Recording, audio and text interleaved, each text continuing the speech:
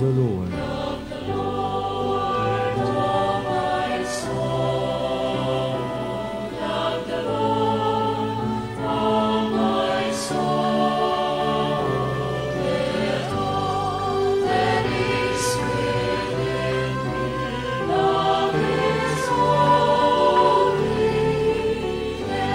Serve the Lord. Serve the Lord, all my soul. Serve the Lord, all my soul. With all that is within me, serve His holy name. Trust the Lord. Trust the Lord, all my soul. Trust the Lord, all my soul. With all that is within me, trust His holy name. Thank the Lord. Thank the Lord, all my soul. Thank the Lord, all my soul. With all that is within me, thank His holy name. With hands lifted up high.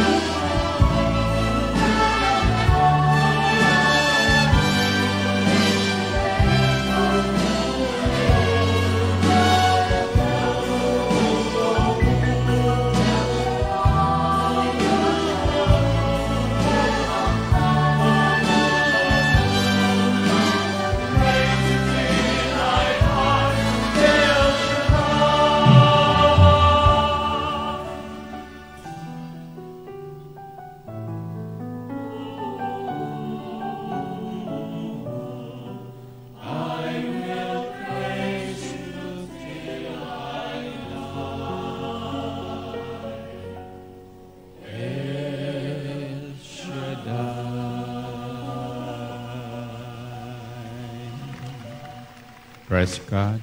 Hallelujah. Hallelujah. Banal na Diyos at dakilang Ama, Diyos mapagpala noon, ngayon at magpakailan paman. Diyos na hindi nagbabago, ano man ang aming gawin sa araw-araw. Muli sa gabing ito, sa dakong ito, kami nagkakatipon upang ikay purihin, pasalamatan, sambahin sa Espiritu at katotohanan. Loobin mo na kayo muling samahan. Iyon at mapagpalang kamay at abutin ang lahat na may pangailangan. Higit sa lahat, inyo pong pagalingin yung matang mapagkaramdaman sa ngalan ni Jesus. Pagpalain niyo po ang lahat na kahilingan ngayon at ang mabuting balitang ating hatid upang ito'y sa aming lahat magbigay kaalaman sa ngalan ng Ama, ng Anak, ng Espiritu Santo. Amen and Amen. Purihin ang Panginoon.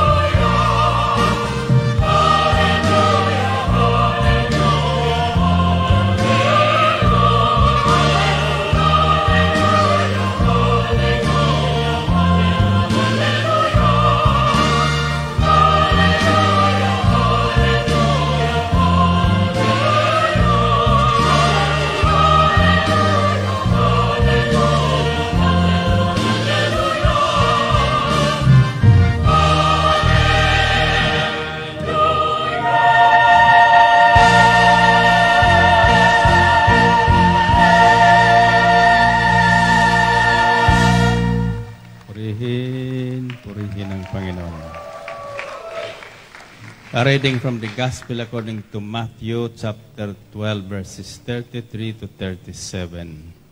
Jesus said, "Make a tree good, and its fruit will be good. Or make a tree bad, and its fruit will be bad.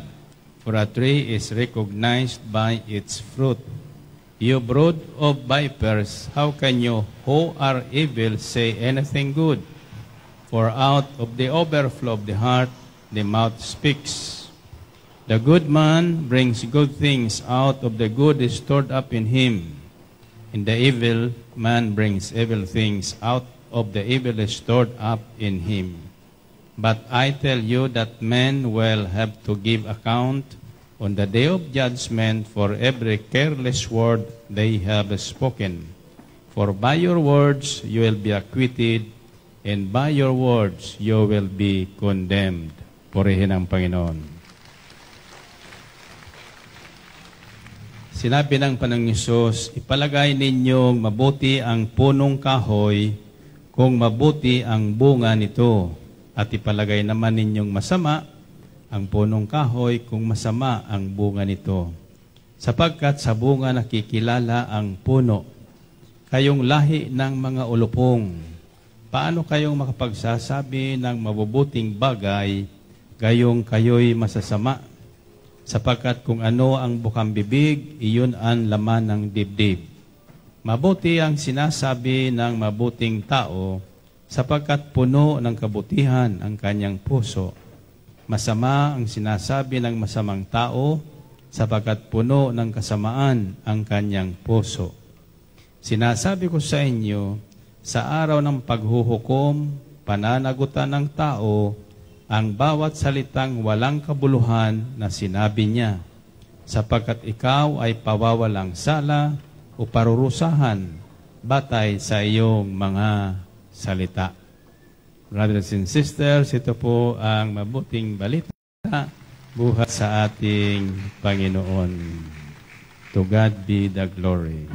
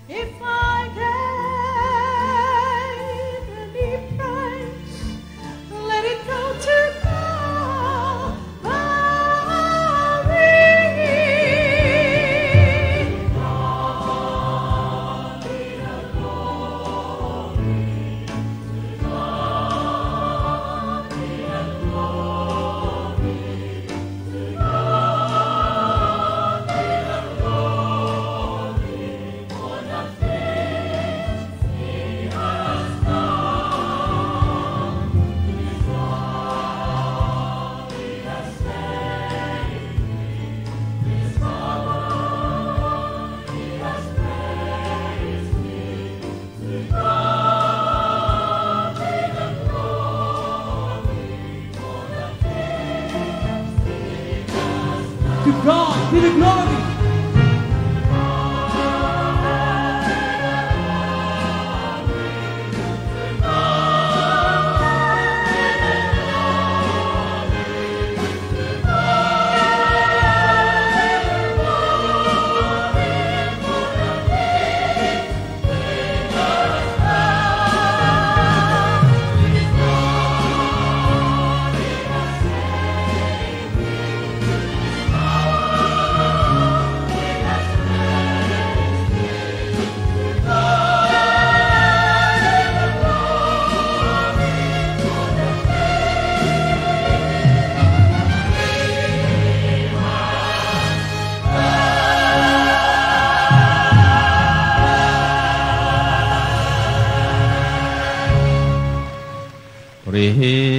Purihin ang Panginoon. Okay. Bago tayo magpatuloy, ibig ko munang ipaabot sa inyong lahat na nakikinig sa himpilang ito ng DWXI ang mga sumusunod na mahalagang patalastas. Una, ang ating lingguhang family appointment with El Shaddai tuwing araw ng Sabado ay pansamantalang ililipat natin sa araw ng Linggo, December 17. At ito'y doon natin isasagawa sa Quirino Grandstand, Lonita, simulang 2 ng hapon. Kasama natin sa araw na ito ang iba't ibang kilusan ng CBCP o Catholic Bishops' Conference of the Philippines para sa sama-samang panalangin sa kaayos ng ating bayan na patuloy na dumaraan sa iba't ibang salot at sakuna at pampolitikal na kontrobersya. Pangalawa, sapagkat marami ang inaasahan na sasama sa pinagsamang kilusang ito ng El Shaddai at CBCP, kailangan tayo ay maaga pa naroroon na sa Luneta. Tayong lahat ay maaga para sa harap ng Quirino Grandstand tayo. Amen ba? Para bago dumating ang iba't ibang kilusan na manggagaling sa iba't ibang dako ng Kamaynilaan at kalapit probinsya, puno na ng El Shaddai ang buong Luneta. Amen ba? Hanggat maaari, naraw na tayo bago mag-alauna ng hapon. Doon na tayo mag-picnic sa Luneta, umaga pa lang ng araw ng linggo, December 17. Picnic tayo doon, ha? Amen ba? Pangatlo, lahat tayo ay magdadamit ng puti. Babae at lalaki, tanda ng ating pagkakaisa at tanda ng banal na layuning magkaisa na ang ating bansa. Huwag niyo munang isusuotan yung trahe di Buddha, ha? Baka magulat sila sa Luneta. Yan ay reserved sa December 23 sa ating overnight. Pang-apat, magdala ang lahat ng tigatlong kandila sa gisag ng Luzon, Visayas, Mindanao para sa special candlelight for unity sa oras ng sama-samang pananalangin. Kung may makatabi kayong walang kandila, ibigay ninyo ang iba. Maiwan sa inyo ang isa. Panlima, sa oras ng banal na misa, lahat ay magbelo ng puti, lalaki at babae. Panyulitong puti. Para matandaan na kayo ay mga anak ni Yahweh El Shaddai. Amen ba? Pang-anim, gumawa ang lahat ng special prayer request pamasko at prayer request para sa pagkakaisa ng ating bansa. At isilid nyo na ito sa puting envelope kasi baka hindi tayo makapamahagi ng ating seed faith envelope doon sa Luneta for delicadeza. So, gawin nyo na yon. Sapagkat pagkatapos ng CBCP program, tayo ang maiwanan sa Luneta. Payag kayo? Pampito, magdala rin ng mga joyful water, sandwiches, baon, at iba't iba pang kailangan dalhin natin. At huwag kakalimutan, yayain nyo ang lahat ng inyong kapitbahay. Sabihin nyo sa kanila, panahon na para tayong lahat na Pilipino ay magkaisa. Amen ba? Panghuli, marami ngayon dyan na nagbabalita na kansilado daw ang gawain sa Luneta. Yan po ay mga bayarang tagapagbalita para hindi nila makita ang galit ng bayan sa mga nangyayari ngayon. Purihin natin ang Panginoon, purihin ang Diyos. At sa overnight natin, dito sa gawing ito sa December 23 sa Ambel Business Park, tayo po ay nagpapahanda ng relief goods para sa mga nasalanta sa Bicol Region. Worth 150 pesos lang yan. Iyan ang ating pamasko sa ating mga kababayang nasalanta. Kaya magpareserba na kayo dyan sa ating kooperatiba. Malinaw po ba? Salamat sa Diyos at salamat sa lahat na dadalo sa Luneta. Tiyak pagpapalain ng higit sa sapat na ating kailangan. Amen ba? Sabihin nyo, tayo na sa Luneta, December 17, para makita ng bansa at ng buong daigdig na may bayan na nagkakaisa, si Yahweh El Shaddai. Amen ba? Purihin natin ang Panginoon. Purihin ng Diyos. At saka, gandahan nyo sapagkat yan po ay tututukan ng mga telebisyon ng iba't ibang bansa. At yan po ay makikita sa bawat sulok ng daigdig ang araw na yan. Yan po ay pambihirang araw sa bayan natin at ako'y naniniwalang maaayos na ang ating bayan. Purihin natin ang Panginoon. Purihin ng Diyos. Kayo lang ayaw nyo kong patakbuhin Okay, makinig tayo ng ibang balita naman. Praise the Lord. Magpuri ang mga masunuri at mananagumpay na anak ni Yahweh El Shaddai. Hallelujah. At mapagpalang gabi po sa ating mabait na punong lingkod, Brother Mike Z. Velarde. Advance Merry Christmas po. At sa lahat po ng ating mga kapatid na nakikinig over DWXI 1314 AM band sa ating himpilang pinagpala. At ganun din po sa mga kapatid natin, sa mga TFC subscribers. Tayo po ngayon ay nasa question and answer portion. Ang una pong magtatanong mula po si Rodriguez Rizal, Sister Nenita Tabada. Malakas sa pagpupuri sa ating Panginoon. Magandang gabi po, Brother Mike, sa Yahweh El Shaddai. Brother Mike, ang itatanong ko lang po, ang tungkol sa lupain ng mga magulang ko. Kasi po, maliliit pa po kami. Yung iba po, bininta, yung iba po, isinangla. 65 hektarya po yon. Sabi nung nanay ko na namatay. Ang tanong ko po, Brother Mike, dahil hindi po kami nakaperma, kung may paraan pa po, may daan pa po para kami po ay, kung pwede po kami makapahabol po. Sino ang nagsanla at nagbinta? Ang nanay ko po, saka tatay ko po. Ay, kung binta ng tatay nyo at saka nanay nyo, wala na kayong habol doon. Sapagkat sila ang may-ari noon. So, titulado ba ang lupa? Opo. So, kung iyon ay nakasanla, may panahon nyo ng pagtutubos. Kung hindi nyo natubos sa takdang panahon, lalo kung matagal na, iyon ay wala na kayong kahabol-habol doon. Okay? Opo. Kaya alamin nyo agad, bago mamamatay ang inyong mga magulang, tanong nyo na, mayroon ba kayo natatagong kayamanan? Pag sinabi, bakit? Hindi pa kayo mamamatay, ay malay nyo ho, bukas.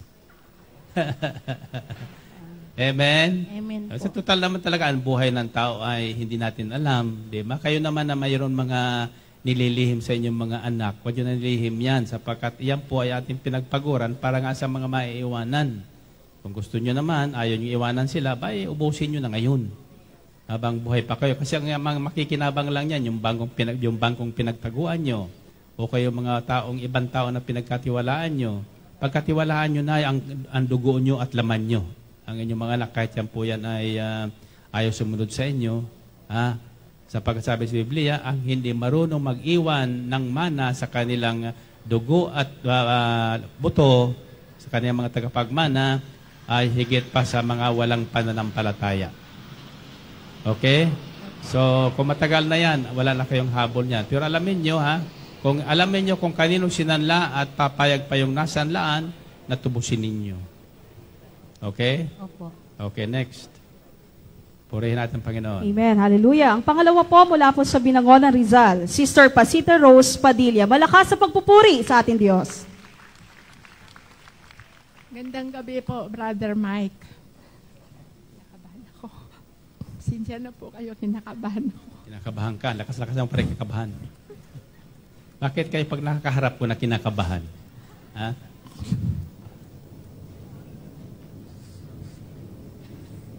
Sige, sabihin mo. Kung gusto mo naman, umiyak ka na lang dyan.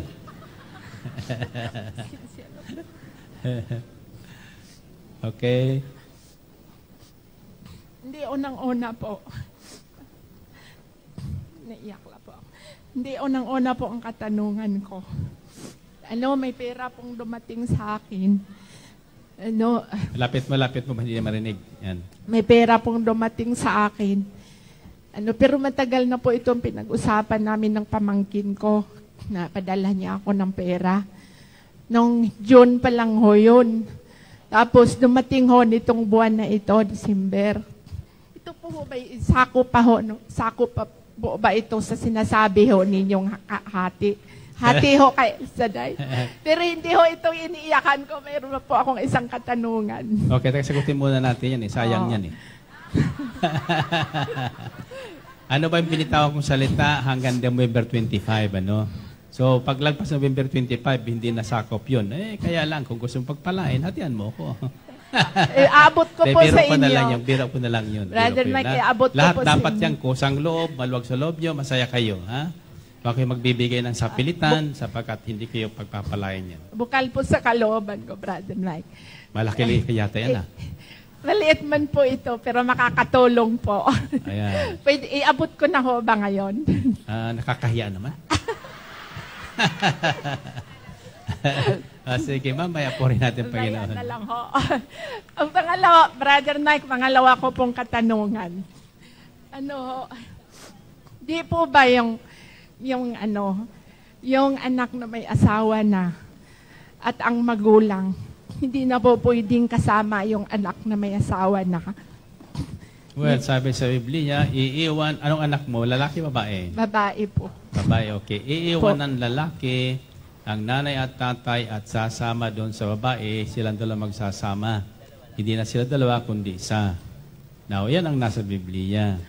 Kaya of course, kasi sa panahon ngayon, may mga nag-aasawang hindi pa kayang tumayo, nag-asawa na. So, hindi pwedeng yung babae ang sasama doon sa lalaki. Yung lalaki ang sasama doon sa babae. Kasi Ayan. po, Brother Mike, nag-iisa na lang po ako. Oo. Maiwanan ka mag-isa. Biyuda po. Mr. Abyuda ka na. Oho. Ilang taong ka na ba? 50 plus na po. 50? Mukha ka palang 36, Okay, mag-aalala. Di ka maiwanan mag-isa, kasama mo ang Panginoon. Sapagkat sabi sa Biblia, ang asawa ng mga byuda, walang iba, kundi ang Kristong Panginoon. Kasi po, Brother Mike, Tapat ang Panginoon sa lahat kaysa sa dapat sa tao. Brother Mike, hindi pa talaga kami magkakaunawaan ng anak ko eh. Hindi magkakaunawan. Pasalamat Magulo ka. po kaming dalawa. Magulo kayong dalawa. Oo. Kailan sumama na siya sa lalaki, sa asawa niya? Kasal na ba sila? Opo. Kasal na pala. Ilan taon ang anak mo? Ano na po siya? 30 na po mahigit. 30? Opo. Pakawalan mo na yan. Nasa asawa na yun. Yung kasi yung yung bahay na ho yun, nung kami na po, naumupa lang ho kami. Nung siya ang nagbabayad sa upa nung kami pa lang. Tapos nitong nag-asawa siya, siyempre asawa na po niya. Kasi wala naman po akong hanap buhay eh. Biyuda na rin. Tapos ang asawa na ho niya ang nagbabayad sa bahay. Pero hindi nga kami, ayaw nila, sabi nga nila, ayaw nila akong ihiwalay, pero hindi ho kami magkakaintindihan. Pero Brother Mike, kung sang-ayunan lamang po ninyo ako na magkaroon po ako ng bahay at lupa. Gusto ko pong bumukod. Gusto mo bumukod? Opo. Gusto ko talaga bumukod. Pero ayaw nilang ibukod ka?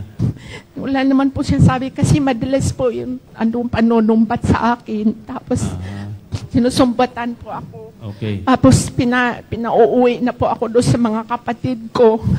Sabi ng anak mo? Opo. Booking anak yan Sabi mo, anak, kung hindi ako, wala ka. Ganyan lang yan. Panalangin mo, Panalangin mo sapagkat walang hindi nakukuha sa taimtim na panalangin. Una, hindi mo po silang iwanan ng ganyang kalagayan sapagkat sa impyerno ang punta ng ganyang mga anak. Tatandaan niyo, kung mga anak kayong ganyan, napastangan sa magulang, impyerno ang punta niyo. So panalangin mo sila, una sa lahat, na yun ay abutin ng kamay ng Panginoon para maligtas. Kasi maliban ang saan tayo ligtas, hindi sila nagkakaroon kaluubang tulad ng sa Diyos. Brother Mike, hindi na so, nga yan. panalangin mo yun. Pero kung may pagkakataon ka na magsarili ka. Kaya talagang dapat sila ay Pagpalain niyo po ako na magkaroon na po ako ng tirahan. Pagpalain ka na pa na magkaroon kasi ka ulit. Po, Brother Mike, inaangkin ko na po yun kasi first time ko itong tumayo, harap kayo. Inaangkin ko po, answered prayer na po ako, Brother Mike. Sige. Magtrahe di Buda ka sa Pasko sa ating overnight. Opo. Brother Mike. At bibigyan kita ng makakasamang bago. Amen? Amen po. Sige. Sige po. Maraming salamat, Brother Mike. Purihin natin ang Panginoon. Praise God. Hallelujah. Yung mga wala pa, check yun. Sa Pasko magkakaroon. Ang pangatlo pong magtatanong, Sister Florita Cadiz mula po sa Pandacan, Manila. Mainam na pagpupuri sa ating Diyos. Magandang gabi po, Brother Mike. Nagpapasalamat po ako kay Yahweh El Shaddai dahil sa pagkakataong ito, ako po ay nagbakasyon ng 21 days. Mayroon po akong nais sasabihin po sa inyo dahil yung kapatid ko po nasa Taiwan ay nadisgrasya po. Nakasagasa po siya doon. Taiwanese po yung nasagasan niya at namatay. Ngayon po, noong December 4 ay nag-hearing po sila. Ang decision po ng korte ay magbabayad po kaming 200,000 Taiwan dollar kapalit ng, pag hindi po na ibigay yon sa December 27, kasi yun po ay tinakda na hearing na final decision na po, pag hindi po na ibigay yung 200,000 Taiwan dollar po ay makukulong po siya ng 2 taon. Iyon po yung tatanong ko po kung ano po ang maitulong niyo po sa amin. Okay. Naipaalam nyo na yan sa ating, meron tayo dyan, ang gobyerno, may representation tayo dyan sa Taiwan eh. Doon po nasikaso po ng MECO at saka yung kasi nagsiserve din po siya doon sa church pero sa Catholic din po, nagsakristan siya doon. Ikinupkup siya ng St. Teresa Church doon sa Taipei ngayon. Yun nga, wala siyang trabaho kasi po yung kinita po niya yung yung previous months, sinolder po kasi niya yung bill sa hospital. Kasi po yung yung nangyari po sa kanya ay agaw buhay po siyang isinugod sa ospital. Na 50-50 po siya. Pero salamat sa Diyos dahil buhay siya ngayon na survive niya yung 2 operation. Ano yung Pakasagasan niya? Aksidente o sinadya? Kasi po, sa totoo lang po, nasa wrong way po talaga siya. Na wrong way po talaga siya. Paliko. Na wrong way siya. Kaya nung nagkasalubong yung 2 motor, yun na namatay yung isa, siya yung buhay. Yung nakasalubong niya ang patay. Oho. So, aksidente. So, ang hatol, either magbayad o makulong. Magbayad po. Kasi po, 200 po na Taiwan dollar lang po hiningi nila kasi yung naawa po yung judge sa kanya. Kasi nga po, ordinary worker lang siya doon. Wala naman siyang property. Yung judge po nakiusap doon sa pamilya na babaan yon yung halaga. Kasi kung Taiwanese, both Taiwanese sila, ang makukuha talaga na pera doon sa kanya dapat ay naaabot ng 1 million to 3 million Taiwan dollar. Yun ay. Sundin na lang yung hatol ng huwes.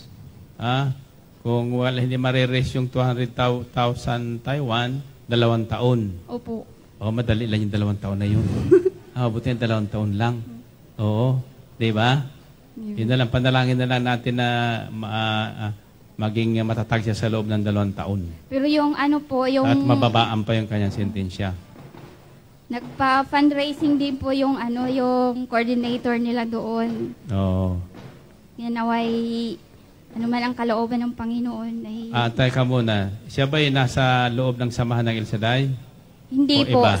Sa under sa Catholic Church din po, pero sa Kristan po siya doon. Okay. Sige, malalaman nyo natin coordinator doon kung maibibigay sa kanya ng informasyon doon. Tiyan natin kung matutulong nila. Pero, of course, una natin gagawin, panalangin na malagpasan niya ang kanyang problema. Amen. Diba? Amen. Yung bang sentensya, kung magkano ang maris, yun din na mababawa sa kanyang 2 taon. Pag na-erase po yun, ma-adjourn na po yung kaso. Kaya na nga, kung hindi ma-raise yun, kung kaya ma-raise, sabihin mo sa na kung ano ma-raise, awasin mo sa sentensya. Diba? Kasi 200, 2 taon. So, ibig sabihin, 24 months, yung 200 ang equivalent noon. Kung maka-raise kayo ng equivalent ng 4 months, 20 months lang ang kanyang pagkakulong. Okay? So, panalangin natin na ma-raise lahat. Una sa lahat, ma-raise yung 200,000. Oo, mabawasan yung kanyang sentensya. Amen. Okay? Thank you po. Sige. Next. Ang pag-apat po mula po sa Santa Maria, Bulacan, Sister Chuchi Lumitaw. Malakas sa pagpupuri sa ating Diyos sa buhay. Magandang gabi, Brother Mike. Ang katanungan ko po ay tungkol sa share. Kasi po, ang father ko, dito pong November 28 namatay, may naiwan po siyang bahay. Meron pang iba, kaya lang gusto ko po yung sa bahay, makuha yung share. Ngayon po nahiya po ako magsalita sa kapatid ko, sa half-brother ko. Kasi po, bali 3 po ang napangasawa niya. Ang nanay ko ang una, ang pangalawa yung... Bali, ako po ay ang ginamit kong family name yung sa tatay ko. Sa pangalawa, nung nagpakasal siya, yung sa middle initial. Tapos may pangatlo pa nga po siya. Yung po bang kasal niya sa pangalawa ay valid? Alin yung nagkaroon tatlong kasal? Yung Tatay ko po. Tatay mo? Oo. Nang ikasal ang tatay mo sa una, sino ang unang pinakasalan niyo? Yung nanay ko po pala. Mo. Oo. Pagkasal sa pangalawa, patay din ang nanay mo. Buhay pa po. Ay, walang kwenta yung pangalawa. Ngayon po, Brother Mike, may bahay po siyang pinapaupahan. Ngayon, gusto ko pong kunin yung share ko doon. Eh, hindi ko po alam kung paano ko kakausapin yung kapatid ko. Kasi dapat po nung nailibing, after ng libing, mag-uusap kami kaso wala naman pong usapang nangyari. So, namatay ng tatay niyo? Oh, Brother Mike, dati pong nagtrabaho to sa company trinabahuhan niyo. Kaya lang, yun po sa EDSA. Ayoko na pong banggitin. So, gusto ko may pong... karapatan ka doon. Kaya nga po, lahat brother... na anak niya may karapatan. Ilan ba ang anak na tayo mo? Bali, 7 po kami lahat. Oo, 7 kayo lahat maghahati-hati doon. Eh, ang sabi po niya sa mga babae nilang daw ibibigay, bali, 4 po kami magkakapatid na babae. May kasulatan ba siyang iniwan na gano'n? Wala po, Brother Mike. Kasi po, ang nag-handle po nung mga singilin yung tiya ko po. Eh, ngayon, gusto kong kausapin na, after na nagtanong po ako sa inyo, kasi gusto ko pong malaman sa inyo yung opinion nyo kasi... kailangan mag-usap kayo. Sa una, mag-usap po kayo mga kapatid. Ha? Sabihin nyo sa inyo mga kapatid na lalaki, na yun ang sinabi ng tatay nyo. Brother Mike, wala po siyang nabiling kasi hindi po kami nagkausap nung namatay. Eh, gusto ko po sana, tama po ba, Brother Mike, na sabihin ko na kukunin ko na yung share ko doon sa bahay? Tama, siyempre. Now, share sa OPA o sa halaga ng bahay? Sa OPA po. Sa OPA? Sa rental po. Kasi marami kayo, kailangan pag-usapan nyo yan. Sino na mamahala? Yung pong step-brother ko, yung pa po nga po ang isa, ba't po sila ang siya po ang nirecognize, dapat ako po ang panganay, di po ba? Oo. Kung sinong panganay at saka yung tunay. Ako po kasi, Brother Mike... Sa legal na asawa. Yung po ang mother ko ang kasal sa legal. Oo. Una kasi noon, maghahabol noon yung nanay mo. Kaso po ang mother ko may asawa na rin, Brother Mike. O kahit na siya may asawa na, may karapatan siya dun sa pag-aari ng tatay nyo. Ang kalahati noon ay sa nanay nyo.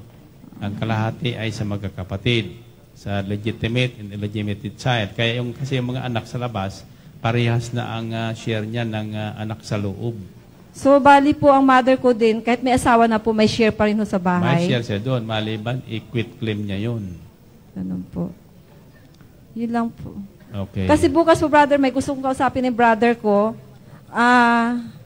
Yun na lang po. Yun ang sabihin mo.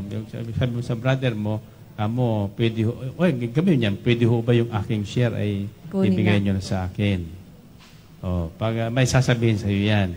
Tapos noon pag-usap-usapan mga kapatid. Kasi kung sinong iniwanan ng tatay mo tagapamahala, yun ang magiging tagapamahala. Kahit po walang kasulatan, Brother Mike. Kahit walang kasulatan. Kasi kung iyon ang iniwanan, ilang buwan na ba namatay tatay niyo? Nung November 28 lang po. Dito lang, 2006. Ngayon lang? November 28? Oh. Nung buhay pa siya, sinong tumatanggap ng upa? Siya po. Siya? Sa account niya. Wala siyang iniwanang Wala po. instruction kung sinong mamamala sa inyo. Kaya lang po, ang kinakasama niya yung second wife. Yun ang nakatira doon? Hindi po. Yung bahay namin nasa probinsya, wala nakatira. Yung nangungupahan po ang nakatira. Yun ang nangungupahan. Ay, hindi pwede ang second wife doon kung yun ay pag-aari ng tatay niyo at saka ng nanay niyo. Bali po, manay ng father ko sa lolo ko. Hindi po... lalo na. Basta yung unang kasal, yun ang may karapatan doon sa lahat na ari-arian ng tatay mo. At saka yung mga anak. Yung pangalawa, pangatlong babae, walang karapatan doon. Brother Mike, may tanong pa po ako. Yung po bang mga nare-receive na mga burial, may right po ba ako doon? Wala na. Burial benefits? Yung mga SS? Lahat na benepisyo na tatanggapin ng tatay nyo, lahat na anak ay may karapatan doon. At saka yung tunay niyang asawa. Okay? Thank you po, Brother Mike. Sige, maraming salamat po. Next. May commission ako dyan. Ang panglima pong magtatanong, si Sir Veronica Marie Fernandez mula po sa Binangonan, Rizal. Papurihan ng malakas ang ating Panginoon. Magandang gabi po, Brother Mike. Wala pa ho akong 1 taon sa anak ni Yahweh El Shaddai, pero feeling ko po ay 10 taon na. nagagalak po ako na kahit maikli lang po yung panahon, makakausap po kayo. Ngayon, ang tanong ko po, kung ang calling ko ba kung sa pag-aasawa, or, kasi lahiyo kami na matatandang dalaga eh. So, meron po ako, Ilan taon ka na? 34 po. 34. Opo. Ilan yung mga kapatid mo tumandang dalaga? Ay, di po, mga kamag-anakan ko po, yung mga tita ko kamag-anakan po, mo. opo. Okay. Oh, so, both family side po nung sa father ko, tsaka sa mami ko. So, parang nagkakraming po ako. Kasi, Kinakabahan ka? opo. Na magtatandang dalaga ka? Opo, opo. Huwag mo iniisip yun. Sa Pasko, basta magtrahe ni Buddha ka, magkakaroon ka. Amen. Malay mo, talaga yun ang in-inspire sa akin. Malaman talaga maraming magkakaroon dyan sa December 23. Amen. Amen ba? Oo, opo. Gusto ko nga... Pipiliin mo lang yung nakatoksidong pulaan sapatos. Wala sa... ngayon po, meron po ako pinapanalangin. So, sobrang sabi ko, kahit magsama lang kami na 15 years, mamatay ako, okay lang po. Basta mapang-asawa ko lang po siya. Huwag mong sasabihin ng ganun. Opo. Maganda ka naman huwag kang kinakabahan ng ganyan. Siguro, sa ganda mo, nag-aalangan na tuloy ang mga lalaki manligaw sa iyo. Oo nga po, pero... Magpapintura ka nga ng iba sa mukha. Ngayon po, baka pag nakausap ko po kayo, ma-answered prayer na po yung Answer panalangin. prayer ka na. Amen. Jack yun, gwapong tulad ni. Kita mo na. Basta nakatrahibuda ka sa December 23. Sige. Yung unang bumati sa'yo, nakatoksido, yun na yun. Brother Mike, meron na po akong pinapanalangin Meron kang pinapanalangin? Opo, natin nga yung picture, papakita ko po sana sa inyo. Sige sa akin yung picture, tutusokin natin ng karayom. Sige po sige. Kahit magsabi ka sa akin na, oy, Nini, mag-donate ka dito, gagawin ko po. Sige. Sige. Basta mapakasawa ko. Picture dito, papanalangin natin yan. Sige po. Saka magdala ka ng karayom. Brother Mike, isa na lang po. Anniversary po namin sa Binangonan. Sana po makadala ko yung kahit 30 minutes lang. 30 minutes lang? Oo. Iksi naman ang 30 minutes na yan. Sige po. Sana po, oo. Sana po loobin ng Diyos. Magdasal kayo na managinip ko. Sige po. Sige. Okay. Maraming pong salamat. Next. Purihin natin, Panginoon. Hallelujah. Ang huli pong magtatanong mula po sa Cainta Rizal, Sister Alicia Nagit. Malakas sa pagpupuri sa ating Panginoon. Ay, salamat sa Panginoon. Nakausap ko kay Brother Mike. Answer prayer na po. Maraming salamat. Brother Mike, meron po akong katanungan na kasi po, ako po ay, ang anak ko nasa abroad po, ay nag-asawa na po siya. At ngayon po may anak siya, hindi na po siya nagtatrabaho. Pero patuloy pa rin siya nagpapadala sa akin ng pinansyal na tulong. Kasi byuda na po ako. Ngayon po, may nag-covenant po ako dati kay Shaddai na ang 10% pong padala niya sa akin ay bibigay ko po ng pag-iika po. Ngayon po, hindi ko po kasi nagagawa yun kasi kinuha ko po yung 2 apo ko, isang babae at isang lalaki kasi nag-asawa po uli yung nanay nila na hindi ko naman pwedeng ipasama sa nanay nila kasi dalagitan na po yung apo kong babae at yung isa po ay 10 taon. Ngayon po nasa akin po, ako po nag-aasikaso kanila. Kaya humingi po ako ng payo sa inyo kasi nga po hindi ko natutupad dahil ang pinansyal ay malaki po ang pinansyal na nagagastos namin dahil yung mga bata nga nasa akin. Ganun po. Ayun po, nag-aalala nga po ako na hindi ko nga po nagagampanan yung pag-iika po. Pero ang paglalab offering ko po ay patuloy po. At yun po. Okay. Ganito yun Kaya wag kayo basta-basta magbibitaw ng panata o pangako sa Panginoon Kasi hindi kayo sa akin nangangako sa Panginoon yan. Talagang mahigpit sa Biblia kung susundin natin Biblia at dapat nating sundin. Sabi sa Ecclesiastes, wag kayo basta-basta mangangako o mamananata sapagkat yan ay tinatanggap ng Panginoon. At ayaw ng Panginoon yung hindi tumutupad sa panata. So, ang gawin mo ngayon ay bumalik ka sa Kanya. Apo. Manalangin ka ng husto at kayong dalawa mag-usap. Sabihin niyo, Panginoon, turuan niyo po kung ano talaga nararapat ko. Kasi kung kakabahan tayo sa ganoon, hindi naman makakasapat yun sa pangailangan natin yung ikapong bahagi ng Panginoon. Sapagkat laging kakapusing kayo Pero pag sinunod yung panata nyo, yung kaba nyo mawawala sapagkat tapat ang Diyos Higit pa doon sa kailangan nyo ang darating sa inyo. Kahit mag-umpisa po uli ako, Brother Mike. Oo, kaya umpisa ka manalangin sa Panginoon. Kanya. Kausapin mo muna kasi alam mo, nangungusap ang Panginoon sa tao talagang lubos sa puso ang kanyang paglapit sa Kanya. Opo. Tuturuan kayo. Ayaw ko lang kayo ako magturo sa inyo, pero by this time, you should really now be able to hear the voice of the Lord. Ang tinig ng Panginoon hindi lang gagaling sa labas. Ingatan nyo yun, Ang tinig ng Panginoon, kung tinanggap nyo sa inyong puso ng lubusan, nanggagaling sa ating kalooban, sa loob. Tinatawag na inner prompting of the Spirit, kasi tayo ay tahanan ng Espiritu Santo. Mangungusap yan dyan. Kahit anong oras gisingin kayo. Ako nga, minsan, alanganing oras, ginigising. So, dalhin nyo sa panalangin, kausapin nyo na parang naririyan siya. The way you talk to your father, the way you talk to your friend. Minsan makikita ka sa bahay mo, may kinakausap ka sa puno ng kahoy, pagtatawanan ka. Pero hayaan mo sila, sapat hindi na nakikita yung kinakausap natin. At pag nasanay na kayo sa ganyan, magugulat kayo, talagang nangungusap ang ating Diyos. At saka po, Brother Mike, kasi kakamatay lang po ng mother ko ng last week po.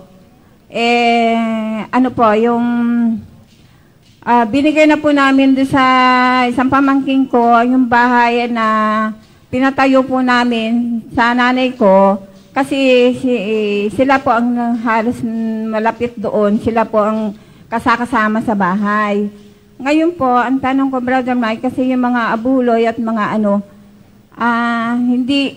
ang anak ko pa rin ang sumagot sa lahat ng gastos, sa lahat-lahat po ng gastos ng nanay ko. Yung mga abuloy po na yung kapatid ko rin ang humahawak, ay hindi naman niya sinulit sa amin, hindi man lang tinanong kung sinabi kung magkano lahat. Pero sa amin baliwala na yun.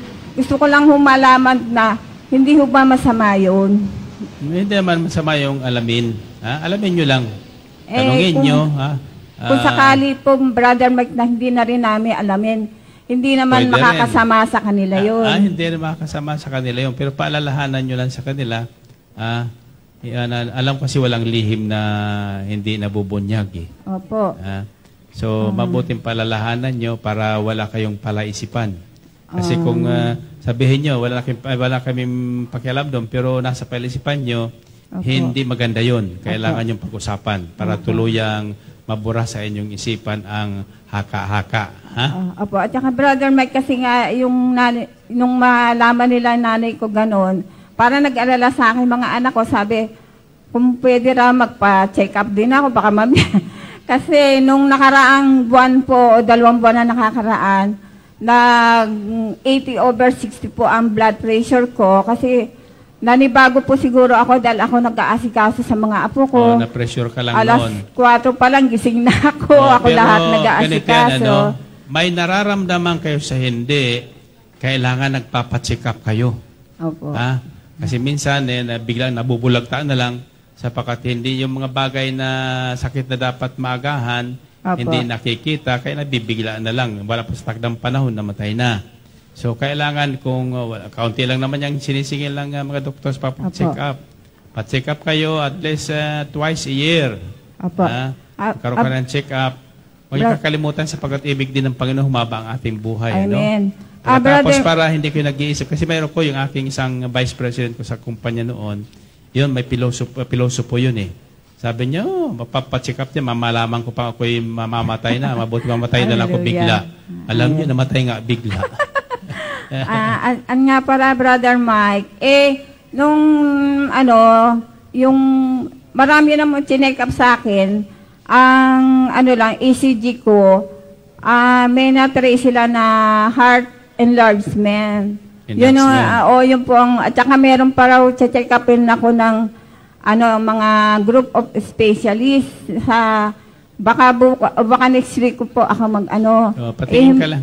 Brother Mike, ganito yan, mingi po ako experience ko yan Nung ako'y magpa-check up at nalaman yung sakit sa puso, naku, ninervyos na ako.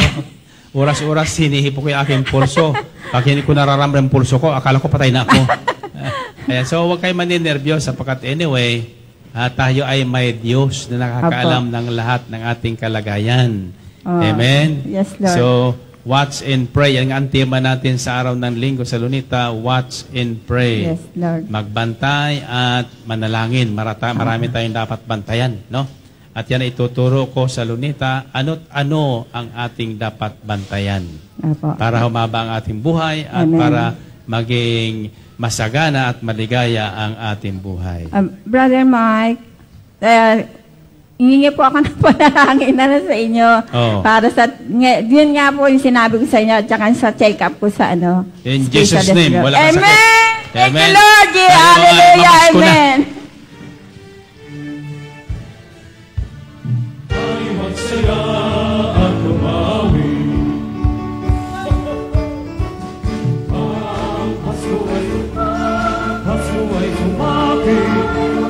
Ako ay magsiaw. Magagandang dahil sa Diyos ay pag-ibig. Si Kristo ay isip. Nagmamalig ng sigala. Ang bawat isa ay nagsipaghandog ng tanging hanay. Ang buhay nagbagong buhay, ang lumigaya ang ating bayan. Tayo masikap upang makamtan natin ang kasaganahan. Tayo ay magsiawin, ang mundo'y tahimik. Alaway sumang, nadulot ng lang, tayo ay magmahal, sundin ang itong aral, at magbuhat ngayon, kahit hindi Pasko ay magbigayo. Bagong taon ay nagbagong buhay, nang lumigaya ang ating bayan. Tayo masikap upang makamtan natin ang kasaganahan. Tayo ay magsiawin, ang mundo'y tahimik. Ang araw ay sumapit, ng sanggol na dulot ng langit. Tayo ay magmahal, maging sundin ang gintong aral.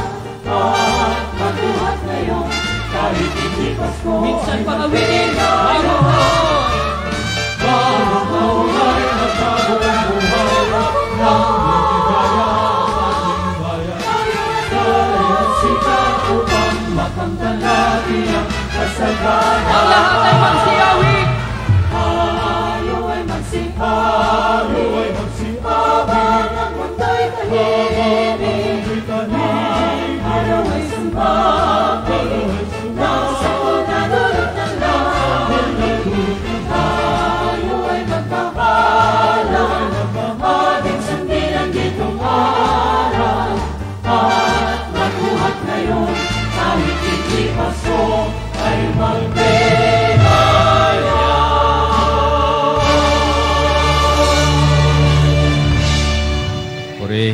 Purihin natin ang Panginoon. Okay? Balikan natin ating munting araw ngayong gabi hango sa Matthew 12, 33-37. Sinabi ng Panginoon Kristo, ipalagay ninyong mabuti ang punong kahoy kung mabuti ang bunga nito. At ipalagay naman ninyong masama ang punong kahoy kung masama ang bunga nito. Sapagkat sa bunga nakikilala ang puno. Kayong lahi ng mga ulupong, paano kayo magpagsasabi ng mabubuting bagay, gayong kayo'y masasama? Sapagkat kung ano ang bukang bibig, iyon ang laman ng dibdib. Mabuti ang sinasabi ng mabuting tao sapagkat puno ng kabutihan ang kanyang puso. Masama ang sinasabi ng masamang tao sapagkat puno ng kasamaan ang kanyang puso. Sinasabi ko sa inyo, sa araw ng paghuhukom, pananagutan ng tao ang bawat salitang walang kabuluhan na sinabi niya, sapagkat ikaw ay pawawalang sala o parurusahan batay sa iyong salita. Purihin natin ang Panginoon. Purihin ang Diyos. Okay. Now, ito ay madalas binabalikan ko sapagkat ito po ay mahalaga ang tungkol sa salitang binibitawan natin araw-araw. May 7 bagay akong dapat nating malaman at tandaan tungkol sa kapangyarihan ng bawat salita na mamumutawi sa ating bibig. Ang mahalaga rito, ang sinabi ng Kristo, tandaan nyo na sa araw ng paghuhukom, tayong lahat ay haharap sa hukuman, sa dakilang hukom. Si Kristo na naparito bilang tagapagligtas ay muling magbabalik bilang isang hukom. Isang hukom na. Kaya tayo hahatulan, sabi doon sa Biblia, ayon sa ating winika habang tayo ay nabubuhay. Kaya tayo madalas may sinasabi ko, totoo pala ito sa Biblia, na ang bawat tao mayroon recorder sa sa Panginoon. So lahat na ating ginagawa ay recorded, lahat na ating inisip, lalo na yun lahat na ating winika. Noong una, tayo po ay nasa dilim, kaya di natin alam, basta may sinasabi tayo, gusto nang sabihin, sasabihin natin, hindi natin alam ang repercussion nung ating binibitawan. Amen ba? Now, bakit magulo ang mundo ngayon? Bakit magulo ang lipunan natin ngayon? Bakit magulo ang sambahayan ngayon? Dahil yan sa mga salitang hindi natin iniisip, ating binibitiwan. Yung dating samahan na masaya ay nagiging magulo, nagiging malungkot, masalimuot. Kung susugin natin yan, nagsimula lang yan sa isang napakaliit na salita na nasaktan ang nakikinig. Nasusunod niyo ba? Now, sinabi ng Panginoon Kristo talinghaga, makikilala natin ang isang puno ng kahoy kung iyan ay mabuting kahoy sa bunga. For example, mangga. Hindi lahat na mangga ay matamis. Pare-parehas ang kulay, tingin sa labas, pare-parehas. Pero pag tinikman mo, may mapait, may matamis, may maasim. Diba? So, ganun din yan sa mga gawain tulad nito. Unang tingin natin, tila baga maganda. Pero pag tinikman mo at pinasukan mo na, magugulat ka. Iba pala. Kaya hindi masasabing pare-parehas din yan. Kaya madalas sinasabi ko, hindi maaari magpera-parehas kahit ang luto hindi nagpapare-parehas. Yung lutong pansit ni Juan, itapat mo dun sa lutong pansit din ni Pedro, may pagkakaiba yan. Bakit? Nasa touch sa gumagawa noon. Now, so ang tao, makikilala natin kung ito'y mabuting tao sa salitang bibitawan yan. Kaya madalas sinasabi ko, gusto makilala kung sinong tao yan, 2 paraan lang yan. Lasingin mo. Pag lasing-lasing na yan, magkukwento na yan yung katotohanan kung ano mayroon yan. Pag maraming sama ng loob niyan, ilalabas na lahat ng samaan loob niyan. O di la kaya, gulatin mo. Gulatin mo. Pag nagulat yan, lalabas na sa bibig niya kung anong nasa sa loob niya. Makikilala mo yung kung anong pagkatao noon. So, alamin natin ngayon ang kahalagahan ng binibitawan nating salita, the power of speech. Mag-ingat tayo sa bawat salita nating sasabihin, biro man o totoo. Biro man o totoo. Kasi kadalasan, nagbibiro tayo, pero hindi pala nararapat yun. Magbiro man tayo, kailangan yung makabubuti sa nakikinig at makabubuti rin sa iyo. Amen ba? So kung ibig mong maayos ang buhay mo, pakinggan mo ang saang aral na ito. Makikita at masasalamin ito. Kaya minsan may nagsasabi, na nakikinig sa radyo, sabi niya, ito si Bilari pakialam sa buhay ko. Pero nakikinig yan, no? Bakit? Kasi tinatamaan siya Sapagkat ang salita, lalo ng salita ng Diyos, parang balaraw yan. Magkabila ang tama niyan. Kabila ang talim niyan. So ito ay hango sa salita ng Diyos ang aral na ito. Ang kapangyarihan ng bawat salitang bibitawan ng ating bibig. Know that a person's speech or talk has an enormous influence for good or for evil. There are certain things we ought to know about the words we speak. Ito ang dapat natin mangalaman. Una, know that by your words you will be judged or justified or condemned. Tandaan nyo, na sa pamagitan ng ating salitang bibitawan, either tayo ay ligtas, maligtas, o pawalang sala, o tayo ay ikulong. Hatulan tayo. Yan sinasabi ng Panginoong Kristo doon sa Matthew 12:36-37. But I tell you that men will have to give account on the day of judgment for every careless word. Careless word. Ano ba ibig sabihin ng careless? Yung hindi inisip. Hindi inisip. Basta, salita tayo ng salita. Hindi natin inisip yung repercussion ng salitang yon. Mayroon dyan yung malulutong, magmura. Diba? Malulutong, mamintas. Kahit yung pamimintas, malaking pananagutan yan. Maalam nyo kung bakit. Halimbawa, pintasan nyo ko. O sino man sa atin pintasan natin, ang pinipintasan natin ay yung may likha sa atin. Nalirig nyo ba yun? Sapagkat ang Diyos ay hindi po gumawa ng pangit. Iba-iba lang ang hugis natin, pero sa mata ng Diyos, maganda yan. Maring ang tingin mo dun sa pango sa'yo, pero sa Panginoon, maganda yan. Amen ba? Maaring ang tingin natin dun sa duling, hindi na maganda, pero sa Panginoon, maganda yan. Dalawa nakikita niyan. Amen ba? Kaya kita nyo, kaya huwag tayong mamimintas. Sapat ayaw ng Panginoon yan. Sapat ang pinipintasan natin ay ang may likha sa atin. Amen ba? Purihin natin ang Panginoon. Purihin ang Diyos. Okay? For every careless word they have spoken, we have to give account for that. For by your words you'll be acquitted, or by your words you will be condemned. So, yung unang tandaan nyo, ang kaligtasan mo, o kapamakan, nandyan sa maliit na dila mong yan, tanda mo yan. Kaya bago tayo magsasalita, iisipin nyo ng mabuti. Ang demonyo, ang hilig niyan mag-udyok. No? Pag may nakita ka naman, halika lang, tingnan mo niya. Tingnan mo niya, uslinan siya niyan. Ano ba? Oo. Ganyan. Huwag kang sasangayin sa mga nakukuha na yan na nagsusulsul sa'yo.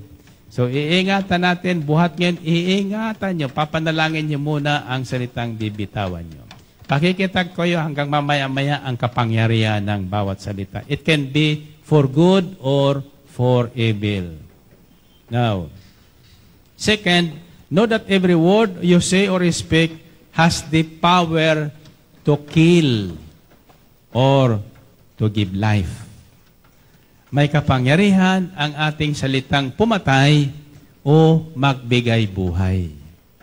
Amen ba? Purihin natin ang Panginoon. Purihin ang Diyos. Proverbs 18:21 says, the tongue has the power of life and death, and those who love it will eat its fruit.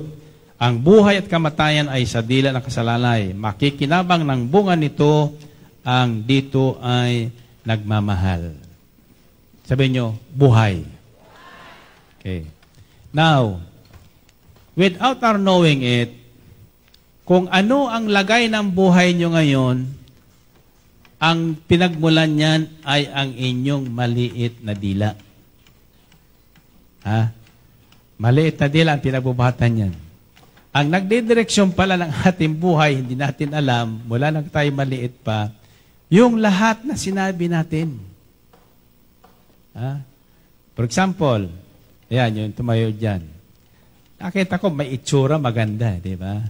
Pero dahil naisip niya na lahi nila yung tumatandang dalaga, pakiramdam niya, sinasabi niya lagi, wala, hindi ko makapag-asawa. Tatandang dalaga ako. So 34 na siya ngayon. Pinatutunayan lang nung kanyang sinasabi. Araw-araw. Di ba? Pero ngayon binago na niya. Sabi niya, Basta makaharap ko lang si Brother Mike, magkakaasawa ko.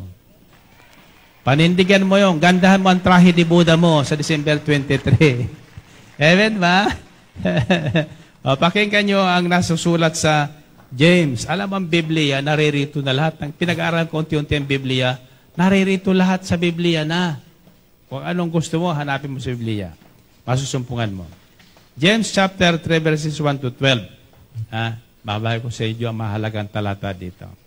Not many of you should presume to be teachers, my brothers, because you know that we who teach will be judged more strictly.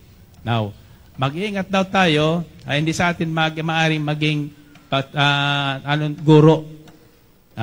Sapagkat yung nagtuturo, pagkatapos iba naman ang ginagawa, baliktad sa kanyang tinuturo, mabigat ang parusang tatanggapin.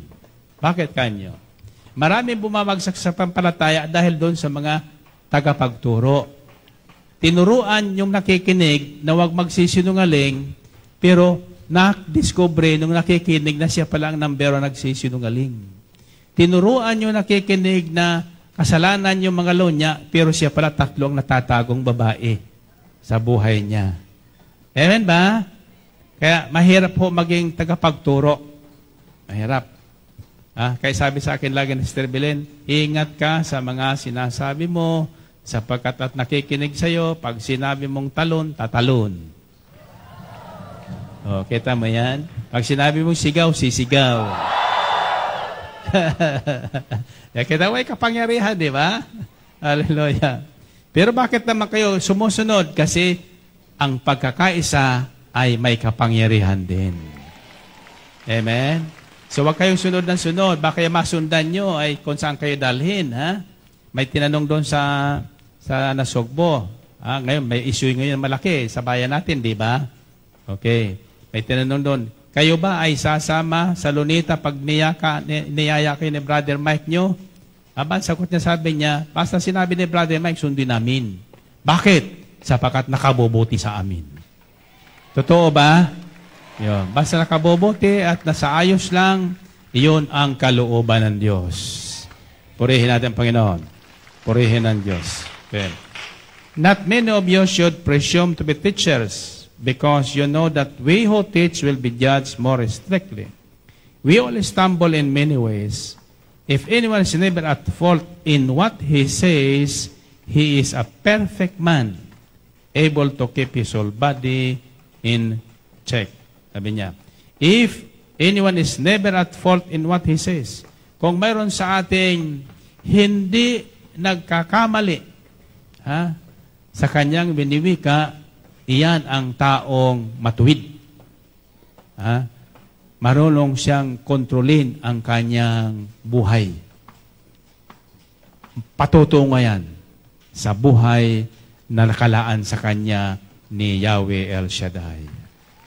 Amen ba? Okay. When we put bits into the mouths of horses to make them obey us, we can tame the whole animal. Or take ships as an example. Although they are so large and are driven by strong winds, they are steered by a very small rudder wherever the pilot wants to go. Likewise, the tongue is a small part of the body, but it makes great boasts. Consider what a great forest is set on fire by a small spark. The tongue is also a fire, a world of evil among the parts of the body. It corrupts the whole person, sets the whole course of his life on fire, and is itself set on fire by hell. Okay. Now, sabi dito, ang kabayo, pag nilagay mo ang bibig ng bukado, kahit maliit yan na pisi, lubid, kung saan mo hatakin ang lubid, doon pupunta ang malakas na kabayo. Diba? Nakita niya ang mga kumakarira. Ang kontrol ng takbo niyan, naroroon sa rinda. Yan. Ang barko, ang laking barkong yan, para doon sa mga marino, ang nagdidireksyon yan, maliit na timon yan. Timon. Kung saan igigiwang yung timon, doon pupunta yung maliit na barko, na idedireksyong malaking barko sa magitan ng timon. Ang buhay ng tao, ganun din daw. Little that we know that the small part of our body, which is dung, yung dila natin, iyan ang nagbibigay direksyon sa ating buhay. Either sa kapahamakan o sa kabutihan. Either sa kahirapan o sa kasaganaan. Either sa kapayapaan o sa kaguluhan. Nasusunod niya ba? Kung ano lang yayari sa ating buhay, examine ninyo. Nagsimula yan doon sa inyong salitang binitiwan na tinatawag na careless word. Salitang binitawan natin, hindi tinmalay, ba't ako nagkaganito?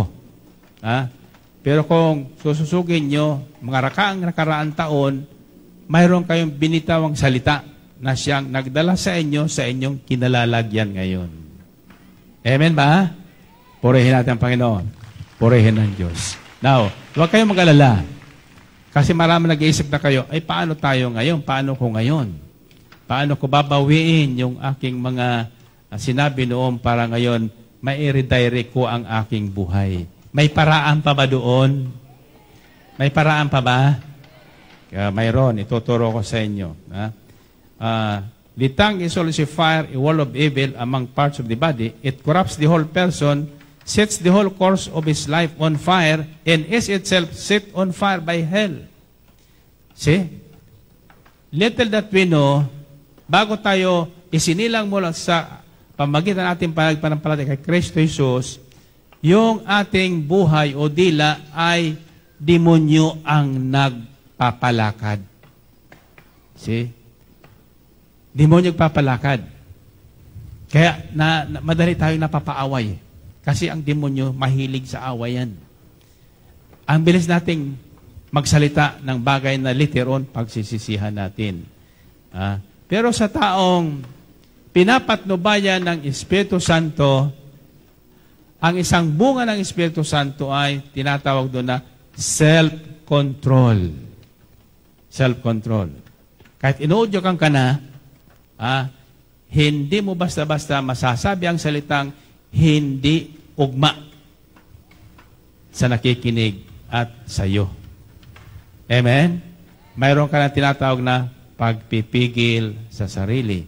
Ang unang pinipigil niyan ay una ang ating emosyon, sapagkat kapag tayo nadalang ating emosyon, kung ano ang laman ng ating puso, siya ang lalabas sa ating nguso. Amen? Kaya, madalas sinasabi ko, wag kayong magtatanim ng sama ng loob sa inyong dibdib, sapagkat sabi sa Biblia, kung ano ang laman ng ating dibdib, siyang magiging bukang bibig natin. Amen? There is no other way kundi ilabas yun. Ilabas yun. Now, the process, of course, of us getting out of that situation is through the sacrament of confession. Iyan ang importansya sa ating panampalataya, yung sakramento ng confession. The purpose of confession is to bring out all the bad things inside us. Confess out. Inilalabas. Kasi may mga taong hindi na kumikibo, may asawa dyan, mag-asawa dyan, 7 buwan na, 6 na buwan na, 10 buwan na, hindi nagkakabati. Kasi dinadala lang sa dibdib niya. Ayaw ngayon ihayag. I-confess. Now, hindi pwedeng taglayin natin ang sama ng loob sa ating asawa, sa ating anak, sa ating apo, sa ating biyanan, sa ating balae, kung kanino pa man na tao na lumagpas ng maghapon. Sapagkat iyan po ay parang puno ugat ng akasya o ng baliti, na humahaba ang ugat. Dumadabi ang ugat niyan sa ating puso hanggang sa bumibiyak ng ating puso. Ang nagtatago ng sama ng loob, lumalabas sa mukha, sumasama din ang mukha. Bata pa, mukhang matanda na. Amen? Sariwa pa, mukhang tuyot na. Amen? Ngayon, paano mo mawawala yan? Aba, kailangan yung taong kung kanino ka nagtaglay ng sama ng loob, kausapin mo. Ihayag mo yung sama ng loob mo hanggang sa mailabas mo lahat. Pagkatapos, manalangin kayo sa isa't isa para makalaya kayo sa kanyang kalagayan sapagkat yan po ay multo sa buhay mo. Maski anong pagtatago mo dyan, you cannot hide from yourself. Hindi ka makapagtatago sa sarili mo sapagkat taglay mo yan sa puso mo. Amen ba? Purihin natin ang Panginoon. Purihin ang Diyos. Glory to God, glory to Christ Jesus. Then, all kinds of animals, birds, reptiles, and creatures of the sea are being tamed and have been tamed by man, but no man can tame the tongue. Mahirap pala ito swituhin, ano? Ha? Lahat daw na animal, sa lupa at sa dagat ay napaamo ng tao. Nakakita kayo ng buaya na inaalagaan. Ha? O kaya nakakita na kayo ng leon na inalagaan ng mga nag-aalaga. Napapasunod nila ang leon, napapaamo nila yan. Subalit, ang ating maliit na dila, yung mga taong magaling mag-tame ng mga animal, subukan nyo. Hindi niya kayang supilin ang kanyang dila. Totoo lang. Amen ba? So, paano yan? Di lagi tayo mapapahamak. Hindi. May paraan dyan. Sa mga ordinaryong tao, mahirap supilin ang dila. Subalit sa taong nakipag-isa kay Kristo at hinayaan niya ng Espiritu Santo ang siyang mamayani sa kanya at manahan sa puso niya, magugulat na lang kayo. Yung malutong na sinasabi nyo noon na salita, hindi nyo na maski sa biro mabibigkas. Purihin natin ang Panginoon. Purihin ang Diyos. Okay.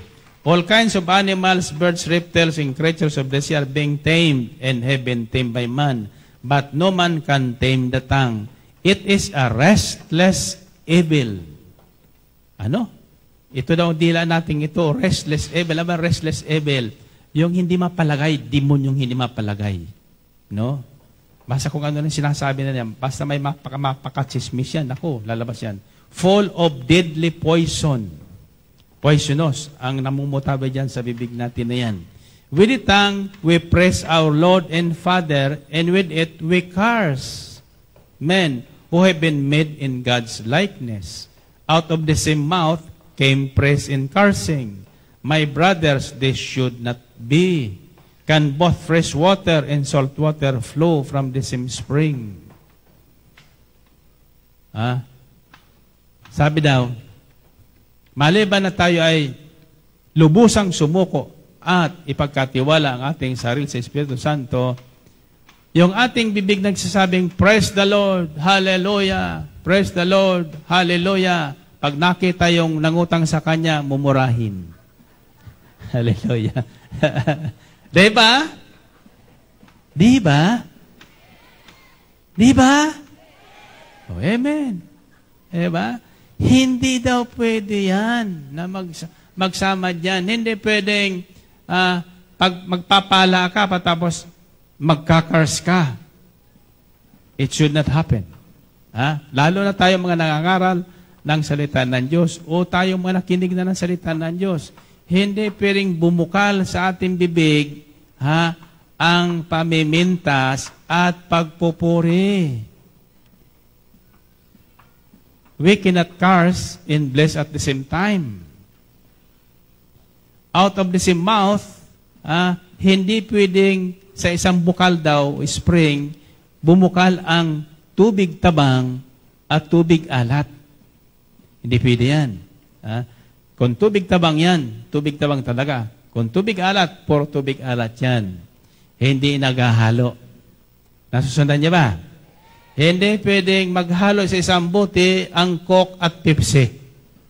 As simple as that. Amen ba? Anong pangalan na yan? Kopsi. Purihin natin, Panginoon. Purihin ng Diyos. Glory to God, glory to God. So my brothers, this should not be. Can both fresh water and salt water flow from the same spring?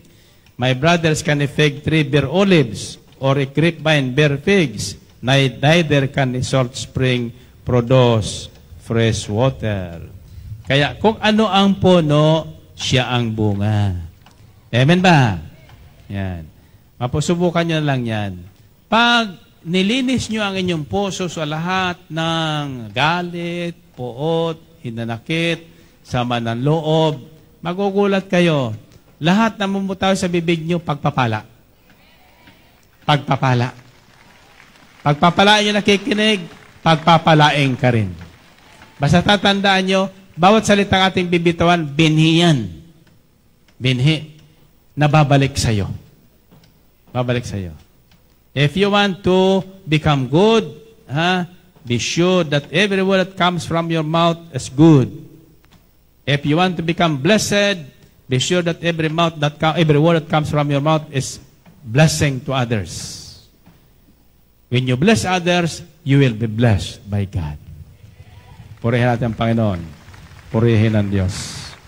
Third, know that every word we speak can either bring joy or sadness to you.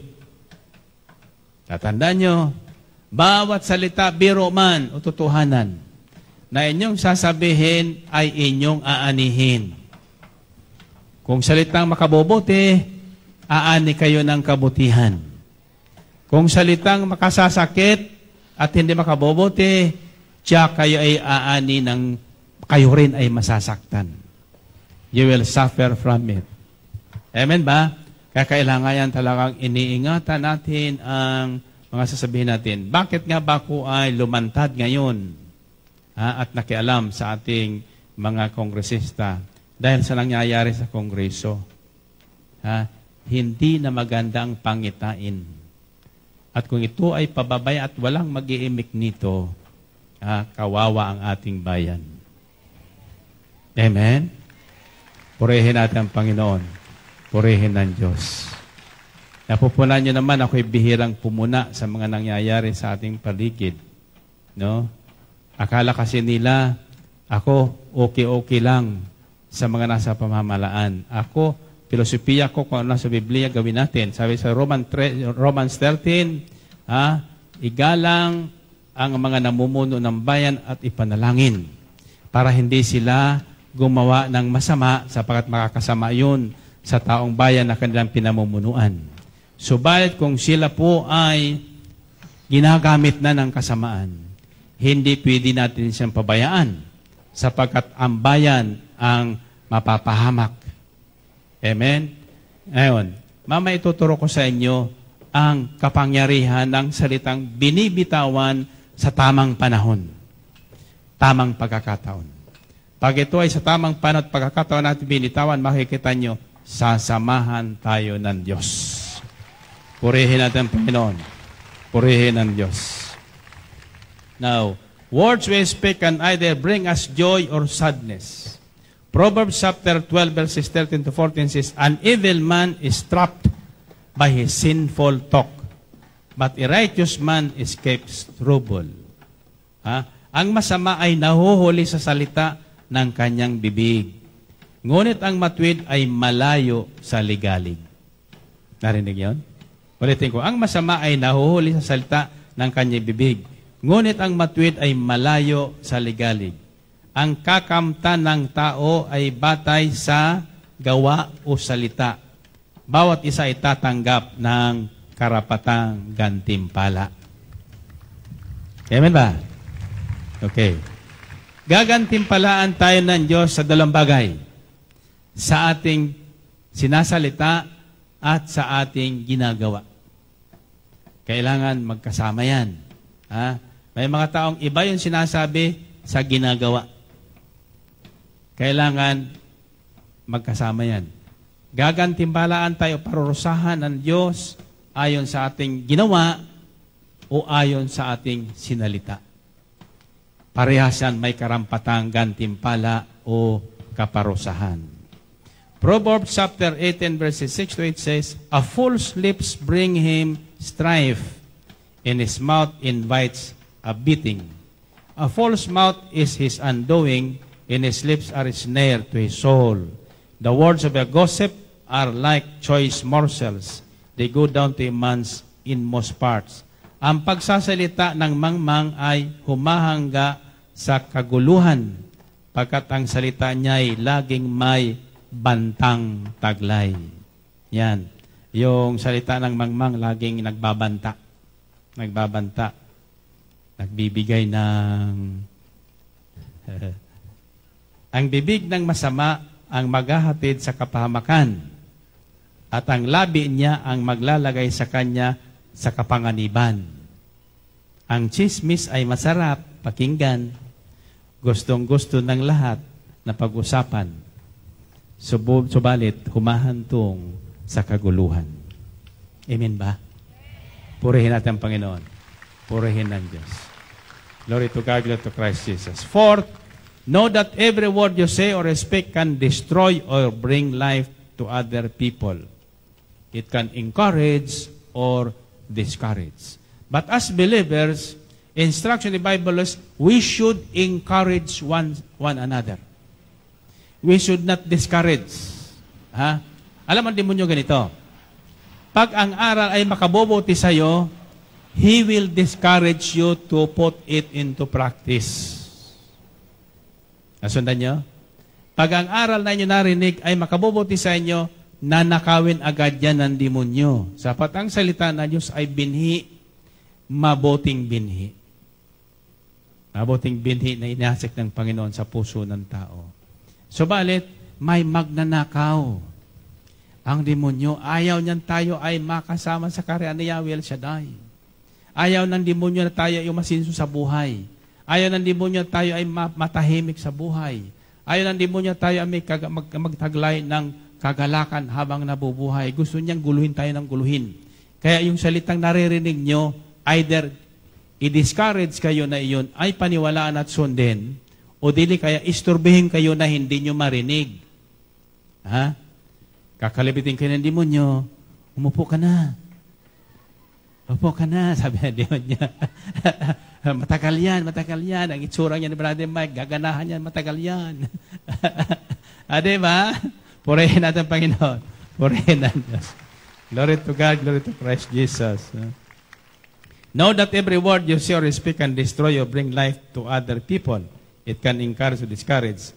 In whatever happens, you have to share the blame or praise. Okay. Ano man palang ating sabihin, may epekto sa nakikinig.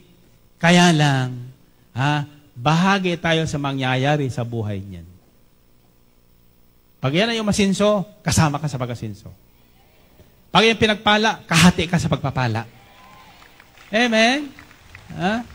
Pag yan naman ang pahamak, kahati ka rin sa kapahamakan yan. Amen? Kaya ako hindi ko nagsasabi na mapapahama kayo. Diba? Basta kayo sumunod, mapapaegi kayo. Pagpapalaing kayo. Diba? At matutuwa ang Panginoon. Sabi sa atin, Panginoon, come and share with me your master's happiness. Diba doon sabi niya, ikaw ang mabuting lingkod, mabuti at magaling, tapat na katiwala. Sabi niya, napagkatiwalaan sa maliit na bagay, pagkakatiwalaan sa malaking bagay, halika, maghati tayo sa aking kagalakan. Diba? Ang Panginoon sinusulo niya ang kagalakan. Hinahatian niya yung nagbigay sa kanya ng kagalakan. Purihin natin ang Panginoon. Purihin ang Diyos. Okay. Proverbs chapter 55 verses 20-21 says, my companion attacks his friends. He violates his covenant. His speech is smooth as butter, yet war is in his heart. His words are more soothing than oil, yet they are drawn swords. Okay. Itong taong dati aking kasamahan, yaong kinalabay mga kaibigan. Ang kanyang pangako'y hindi iginalang. Ang dulas ng labay parang mantikilya, ngunit nasa puso yaong puot niya. Ang mga salita'y animo panghaplas, ngunit parang sundang antulis at talas. Purihin natin, Panginoon. Purihin ang Diyos. Hallelujah. Proverbs chapter 10 verses 18-21 says, he who conceals his hatred has lying lips.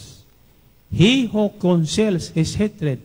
Ang taong nagtatago ng sama ng loob, kasinungalingan ang laging lalabas sa kanyang bibig. Tinatago eh. Sasabihin, kumusta ka na? Anong sagot? happy and prosperous. Sabi niya, happy, salamat sa Diyos, happy and prosperous. Pero ang mukhang happy ba? Ha? So nagsisinungaling. Kasi may nakakatago na sa kanya sa dibdib niya. He who conceals his hatred has lying lips. And whoever spreads slander is a fool. When words are many, sin is not absent. Pag tayo pala masalita, siguradong tayo ay magkakasala. But he who holds his tongue is wise. The tongue of the righteous is choice silver, but the heart of the wicked is of little value. Okay. The tongue of the righteous is choice silver. Ang salita ng isang taong matuwid, bibihira lang mangusap yan. Subalit kapag yan ay nagsalita, magbibigay kaluguran sa mga nakikinig. Magbibigay biya sa mga kikinig. Magbibigay kalakasan at pag-asa sa mga nakikinig. Amen ba? Pero yun, galing naman doon sa taong masama, naku, babagsak ang mga nakikinig. Ha? Kasi kung masama yung salita ng binitawan, siyempre yung nakikinig, sasama din. Di ba? Kung galit, galing sa galit, yung nakikinig, uuwing galit din. Amen ba? Ano gusto nyo? Umuwing galit o masaya? Ayan. But he who holds his tongue is wise. The tongue of the righteous is choice silver, but the heart of the wicked is of little value. The lips of the righteous nourish many, but fools die for lack of judgment. The lips of the righteous nourish many. Ano ibig sabihin noon? Ang nagtanim ng puot ay puno ng kasinungalingan. Kita nyo na? Nagtatanim ng puot ay puno ng kasinungalingan. Ang naninira sa kanyang kapwa ay isang taong mangmang. Ang taong masalita ay malapit sa pagkakasala. Ngunit ang nagpipigil ng dila ay dunong ang pagkilala. Amen? Pag tayo tahimik lang, huwag kayo masyado masalita, tahimik lang kayo, nakikinig lang kayo, iisipin kahit hindi nyo alam, iisipin na nanonood sa inyo, matalino itong taong ito, walang masabi. Ano ba? Pero kung masalita ka, malalaman agad, wala ka palang nalalaman. Diba? Ang dila ng matuwid ay tulad ng pilak na mahalaga. Biro mo yan? Ang dila ng matuwid ay tulad ng pilak na mahalaga. Ano ibig sabihin yan? Yung dila ng matuwid, pag sinabing pagpapalain ka, 10,000 bukas, 10,000 bukas yan. Amen ba? Hallelujah. Hati tayo, ha? Sino nagsabing hati tayo? May 10,000 kayo bukas. Amen? Okay. Ang dila ng matuwid ay tulad ng pilak na mahalaga. Ngunit ang puso ng mangmang ay basura ang kapara. Hallelujah. Ang labi ng matuwid sa marami ay pakinabang. Ngunit ang mangmang ay namamatay ng walang karunungan. Hallelujah. Matigas, matindi, ano? Yan. Fifth, know that there is an appropriate time to speak. Know when to talk and when to be quiet. Yan. May panahon ng pagsasalita. Diba? For example, may problema ka. Yan, problema sa kapatid. Problema sa magulang. Problema sa biyanan. Problema sa kaibigan. Problema sa teacher. Huwag ka agad-agad lalapit o magsasalita. Hanapin mo ang tamang panahon. Kasi, pag wala ka sa tiyempo, away ang aabotan yan. Sa halip na ikaw ay nabahaginan, nawalan ka pa. Amen? Sa halip na ikaw ay nakinabang, nawalan ka pa. Kaya, may timing ang lahat. Lahat ay may timing. Okay. In Ecclesiastes chapter 3, verses 1 to 8 says, there is a time for everything, and a season for every activity under heaven. There is a time for everything. Lahat ay may kanya-kanyang panahon. A time to be born, a time to die. A time to plant, a time to uproot. A time to kill, and a time to heal. A time to tear down, and a time to build. A time to weep, and a time to laugh. A time to mourn and a time to dance. Iba dyan, always morning. Wala ng afternoon. Amen? Hallelujah. Mula na mawala ng isang bagay, He is always morning. Always morning. A time to weep, always crying. A time to laugh. May panahon ng pagtawa, may panahon ng pag-iyak. A time to scatter stones and a time to gather them.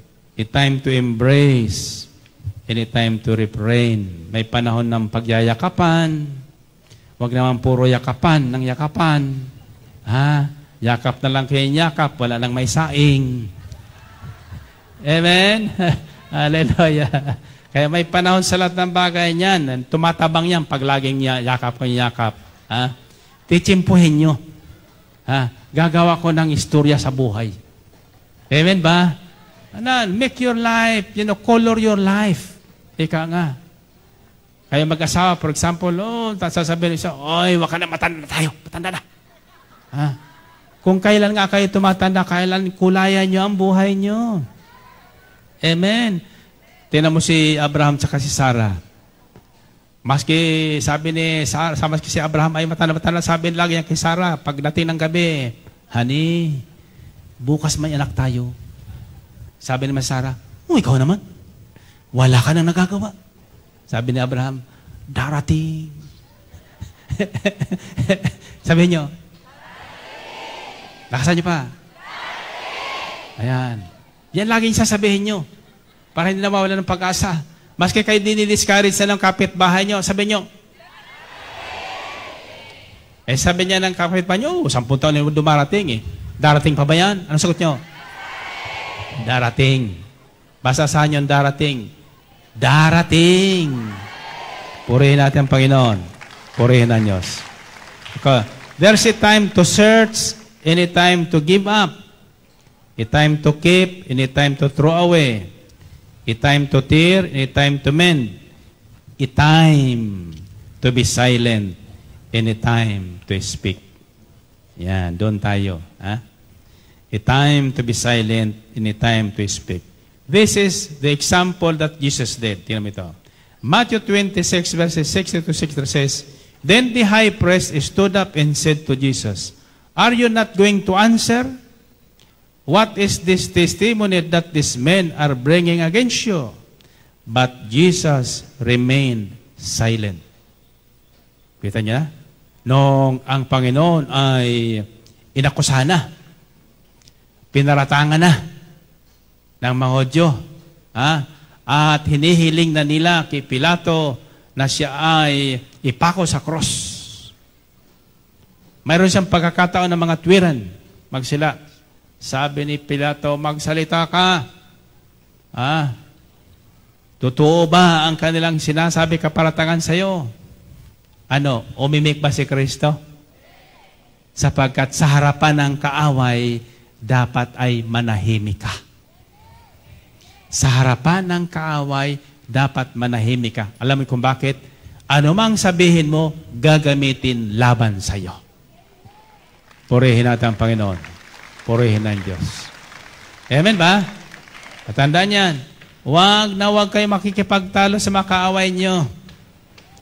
Wala tayong kapanapanalo dyan. Amen? Bibigyan ko kayo ng example, hindi naman sa pag-aangat ng ating sariling silya, no? Ang gawain ito at yung punong lingkod, siniraan ng kaliwa kanan, pinaratangan ng kung ano-ano ng taong bayan. Narinig nyo bang sumagot ang inyong punong lingkod? Narinig nyo bang taktakan? Hindi. Hindi. Bakit? Hindi naman tayo mangmang Hallelujah. Mayroon tayong espiritong pinakikinggan. Sabi ng Espiritu Santo, there is a time for that. No? Kaya when the time comes, and when you speak, magugulat ang buong bayan. Sapagkat salitang nanggaling sa bibig ng Diyos ang iyong bibitawan. Amen ba? Ngayon, kung anong puno, siyang bunga. Dapat. Kaya pag sinabi ng puno, umaga pa lang, nasa Lunita na tayo. Doon tayo magpipiknik. Pagdating na ibang grupo, puno na ang Lunita. Puting-puti na ang Lunita. Amen? Ay doon sa meeting, kanina si Brother Vargas kasama sa meeting ng mga organizers na binigyan ng tungkulin ng CBCP sa mamamahala sa Lunita. So nakikinig daw siya. Alam mo, siyempre maraming plano-plano yan, no? Para sama. So sabi daw doon, di sa lugar na ito, sabi niya, yung ganyang grupo. Sabi ni Brother Vargas, sigurado bang darating yung grupong yan? Baka pagdating ng orasan niya, walang laman ang lugar na yan dyan. Wala makapagsalita sila kung sigurado. O tanong sa kanya, kayo El Shaddai? Sabi ni Brother Vargas na mayabang, umaga pa lang ng linggo, naruroon na yan. Amen ba? Total araw ng linggo yan, di ba? Pagising sa umaga, sabi nyo, tayo na sa Lunita. Amen. Lahat na kapitbahay, ayanyahan nyo. Lahat kamong sasama, Jack, may tatanggaping gantimpala galing sa Panginoon. Amen. Pakita natin na may bayan ang Diyos. Okay, naniwala dyan. Narinig ko mayroon mga nag-a-announce na sa ibang radyo na kinansila daw ang gawain sa Lunita. Niwala kayo. Yan ang mga sinungaling. Basta makinig kayo sa himpilan ng katotohanan. Himpilan ng purihin natin ang Panginoon. Purihin ng Diyos. Glory to God, glory to Jesus. Tumindig ang pinakapunong saserdote at sinabi kay Jesus, wala ka bang may sasagot sa paratang nito sa iyo? Ngunit hindi umimik si Jesus, gaputok man. Hallelujah. Na?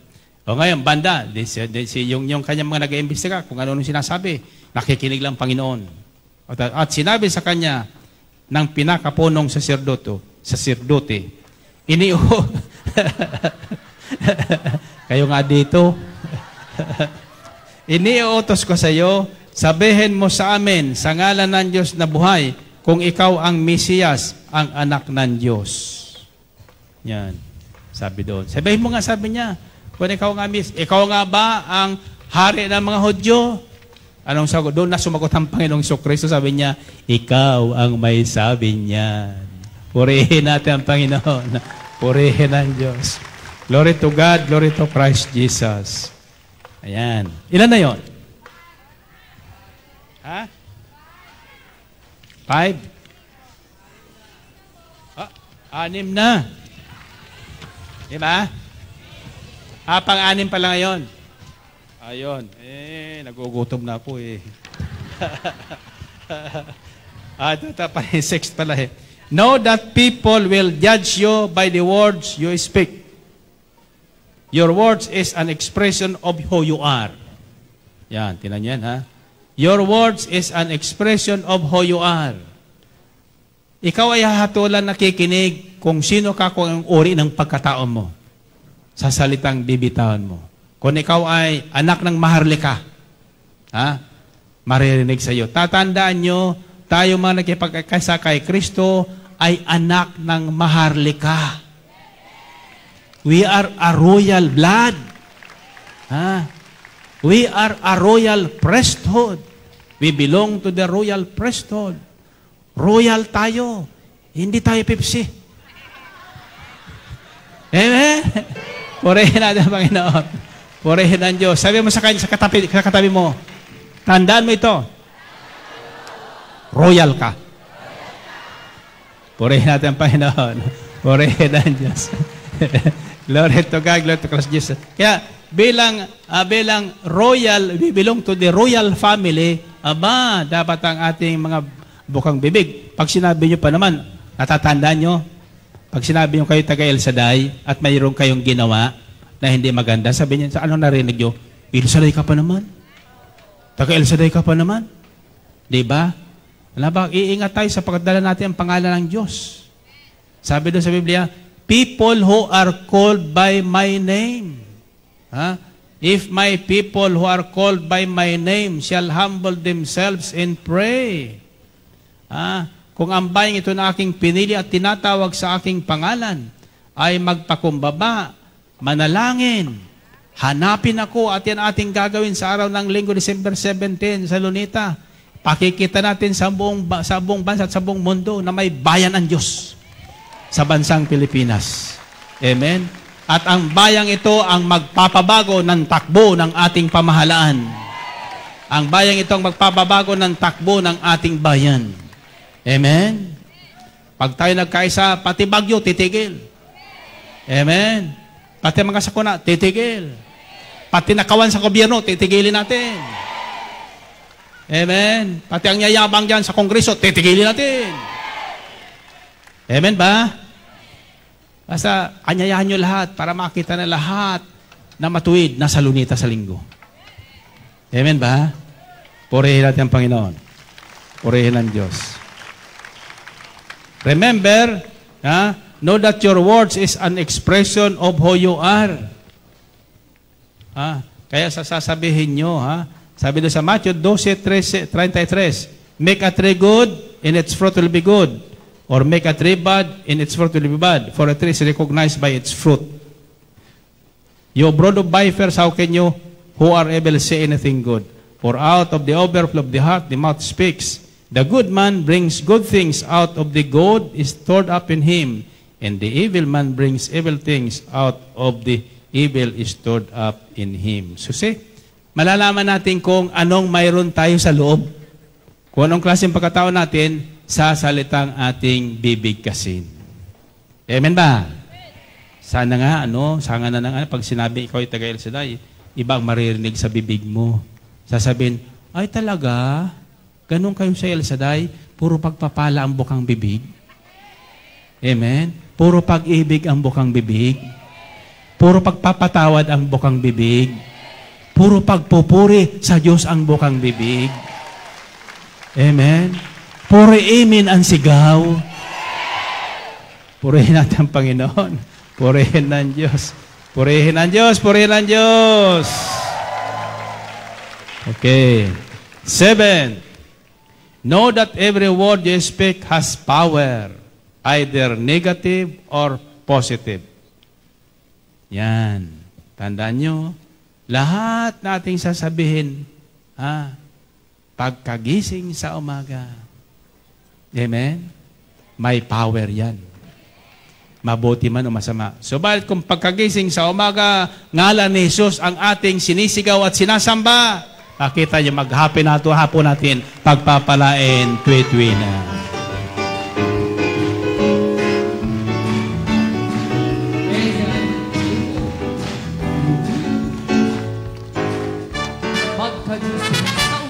Pagkagising sa Sino ating iniisip? nasusigaw ang nasa isip.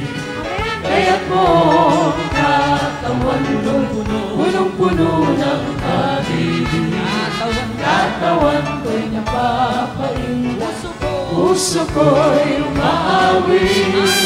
Ang mga pa'y sumasayaw sa tugtuging makata. Bewang ko'y kumikemo, ako'y nagtsatsa. Mga kamay kumakaway, pupuri mong sila. Lumulunta ka sa tuwa, sumasayang kumakanta. Ito ang tanging alay ko sa'yo, Ama. Pagkagising sa Pagkagising sa umaga, Jesus, ikaw ang nasa isip. Kaya't buong katawan punong-puno ng pag-ibig. Katawan ko'y napapalit, puso ko'y umaawi. Ang mga pa'y sumasayaw sa tugtuging makala. Ako'y kumikemo,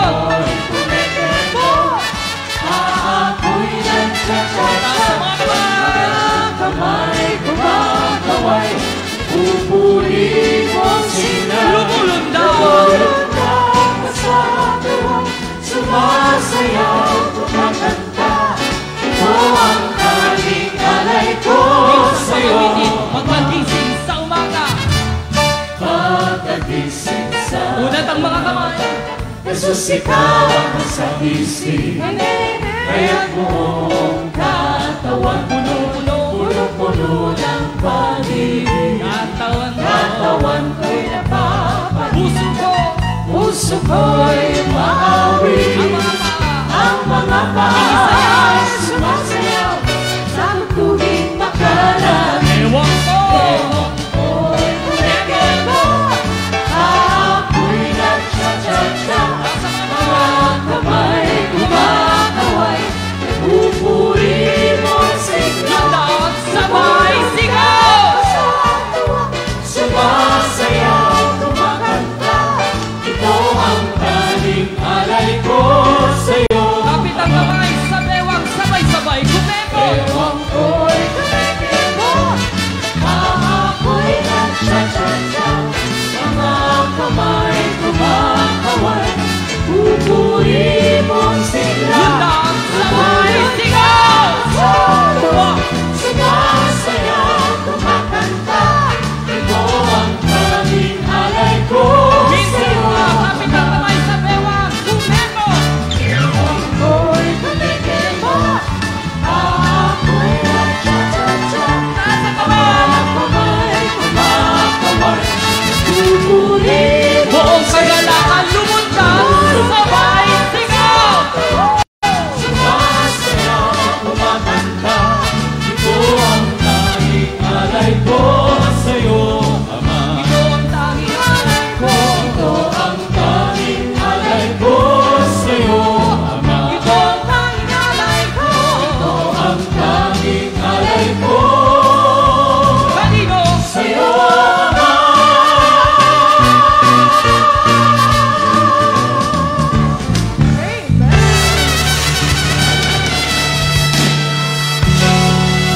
Purihin, purihin ang Panginoon. Okay, bago ito magtapos, may nakalimutan paalala sa inyo. Usapan sa organizing committee ng CBCP na bawal ang mga banners. Kaya ang ating gagawin ay damit na puti at saka panyuluting puti.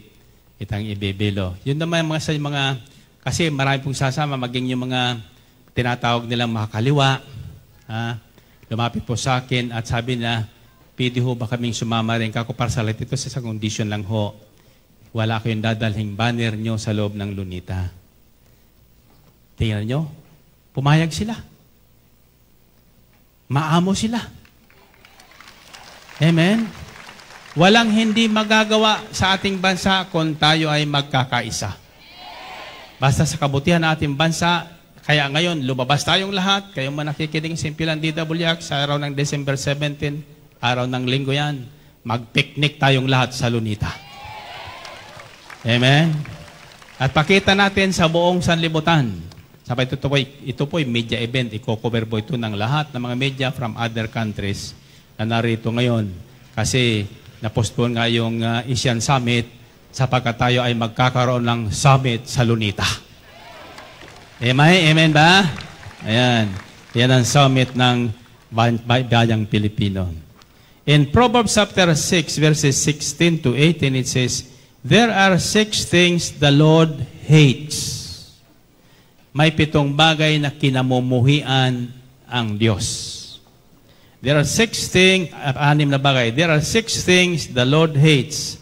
7 that are detestable to Him. 7 bagay na talagang hindi niya matanggap. 1 is a haughty eyes. Ano ibig sabihin ng haughty eyes? Kung tumingin, ano mo? Mapanori, titinan ka mo lang ulo hanggang paa. Ito ba ang mga talaga El Shaddai? Mulang ulo hanggang paa, pero hayaan nyo sila. No? Ayaw ng Diyos yan. Pag kayo sinuri mo lang paa, pag na yan, sasabihin mo niya lang, tsura lang. Huwag kayong gaganon, ha? And a haughty eyes, ayaw ng Diyos yan. A lying tongue. Narinig niyo yun? There are 6 things the Lord hates, 7 that are detestable to Him. 1, a haughty eyes. 2, a lying tongue. Bibig na buong sinungaling. Mapaglubid ng buhangin. Hands that shed innocent blood. Kamay na mabilis mansampal. Kamay na mabilis mambuntal. A heart that devises wicked schemes. pusong kung ano-ano ang binabalak na masama. Feet that are quick to rush into evil, paang kahitulin pumunta doon sa kasamaan. Ang kinamumuhian ni Yahweh ay 7 bagay. Mga bagay na ang kanyang kinasasuklaman, kapalaluan, kasinungalingan, mga pumapatay sa walang kasalanan, pusong sa kapwa'y walang mabuting isipan, mga paang ubod tulin sa landas ng kasamaan. Pag sa kabutihan, ang bagal, kumilos. No? Sa lunita ba ngayon? Gagawin naman natin doon. Pero pag ikaw ay matwid, sa lunita, doon kami magpipiknik. Amen. Basta sumama kayo, sigwartyak yun. Amen. Kahit wala kayong baon, mabubusog kayo. Damihan nyo ng baon nyo para yung mga walang baon, mabigyan nyo. At sasamahan nyo ang panalangin, Panginoon, lahat ng kakain ito sasama sa El Shaddai. Lahat ng kakain ito gagaling. Amen. Ang lahat ng kakain ito, mapuputulan ng dilang matabil. Purihin natin, Panginoon. Purihin ng Diyos. Okay. Find your partner. Find your partner. Partner. Okay. Purihin muna natin, Panginoon. Panginoon. Okay. Sabi mo sa partner mo, lakasan mo sa kanya. Partner. Tandaan mo ang dila mo. Okay. 1 plus 1.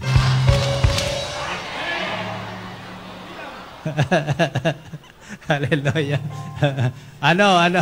Pangalawa, ano sisigaw mo? Ano tatanda sa dila mo niyan? Sabi nyo, bawat sasabihin mo, may kapangyarihan.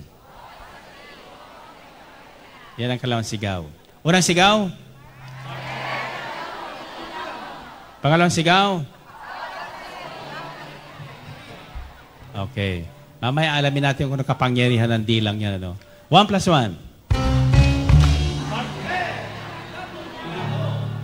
3 plus 3.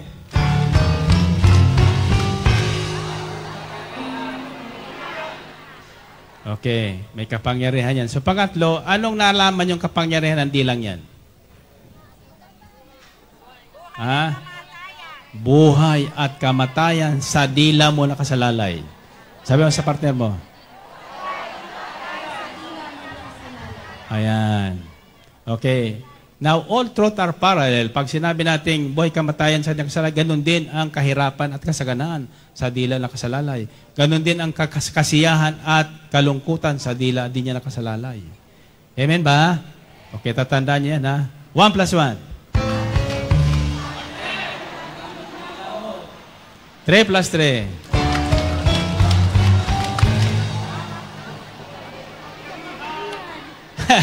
Nakalimutan Buhay at kamatayan sa dila mo nakasalalay. Sabi mo. Buhay at kamatayan sa dila mo nakasalalay. Unang sigaw, partner, tandaan mo ang dila mong yan. Pangalawang sigaw, buhay at kamatayan sa dila mo nakasalalay.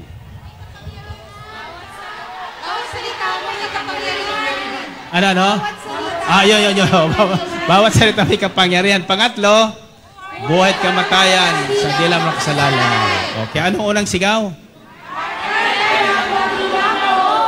Pangalawa? Ayun, bawat sasabihin may kapangyarihan. Pangatlo? Buhay at kamatayan sa dila mo nakasalalay. Okay, 1 plus 1. 3 plus 3.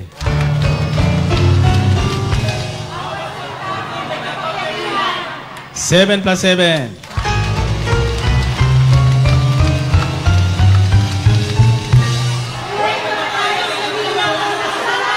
Purihin natin ang Panginoon. Purihin ang Diyos. Okay, taas natin ang prayer request. Lahat ng ating daladalahan.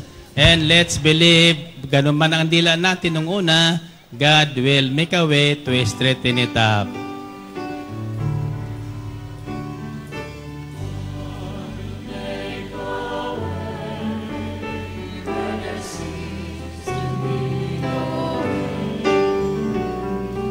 Works in ways we cannot see. He will make a way for me.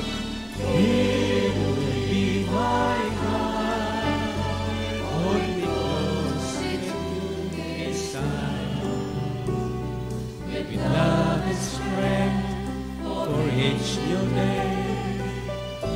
He will make a way. He will make a way. God will make a way where there seems to be no way. He works in ways we cannot see. He will make a way for me. He will be my guide. All He knows me to His side. With love and strength for each new day, He will make a way. He will make a Yahweh, dakilang Diyos, pagpalang Ama, salamat po sa mabuting balita na muli sa amin ay inyo pong inihayag. Loobin nyo nawa ng aming lumang buhay na madalas ay magkamali sa ating pananalita ay mapalitan ng bagong buhay na magtataglay ng kapangyarihan na kaloob sa amin ng Espiritong Banal ng sa gayon, buhat ngayon, mga salitang mamutaw sa aming bibig ay magbibigay buhay, magbibigay karangalan sa mga nakikinig nito at sa akin na gayon din sa ngalan ni Jesus.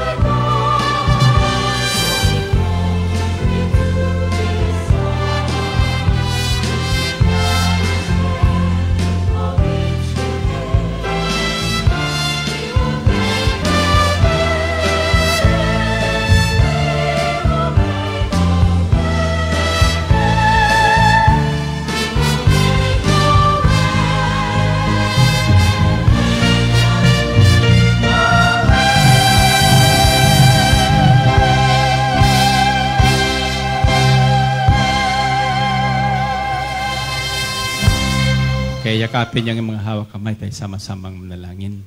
Sabihin natin, Panginoong Hesus, salamat po muli sa mabuting balita na inyong pahatid.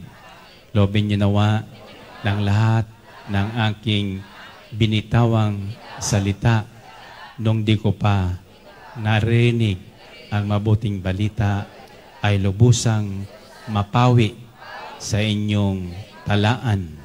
Nang sa gayon, buhat ngayon, ako ay magkaroon ng isang buhay na ganap at bawat salitang mamutawi sa aking bibig ay yaong nauukol sa inyong salita. Salitang magbibigay buhay, salitang magbibigay kalakasan sa mga nakikinig noon. Panginoong Hesus, loobin niyo nawa na ako'y pagharian ng inyong Espiritu.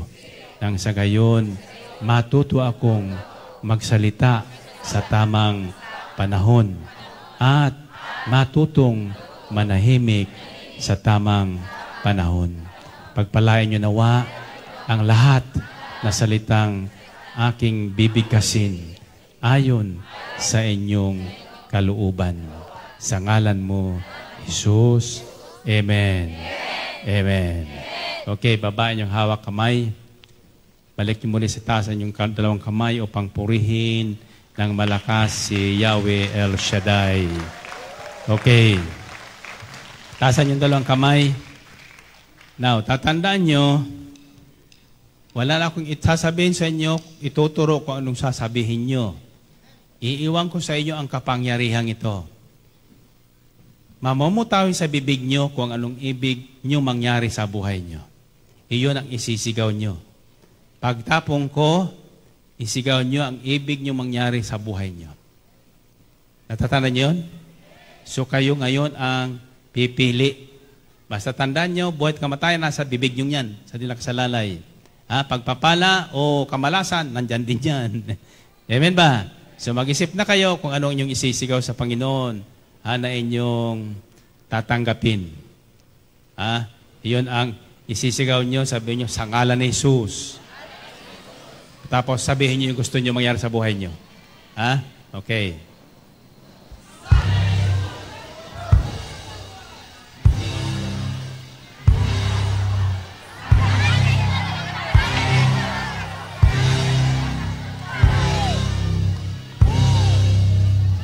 Sa ngalan ni Jesus, pagpalaing kayong lahat. Sing a song of gladness and cheer. Sing of gladness and cheer. For the time of Christmas is here.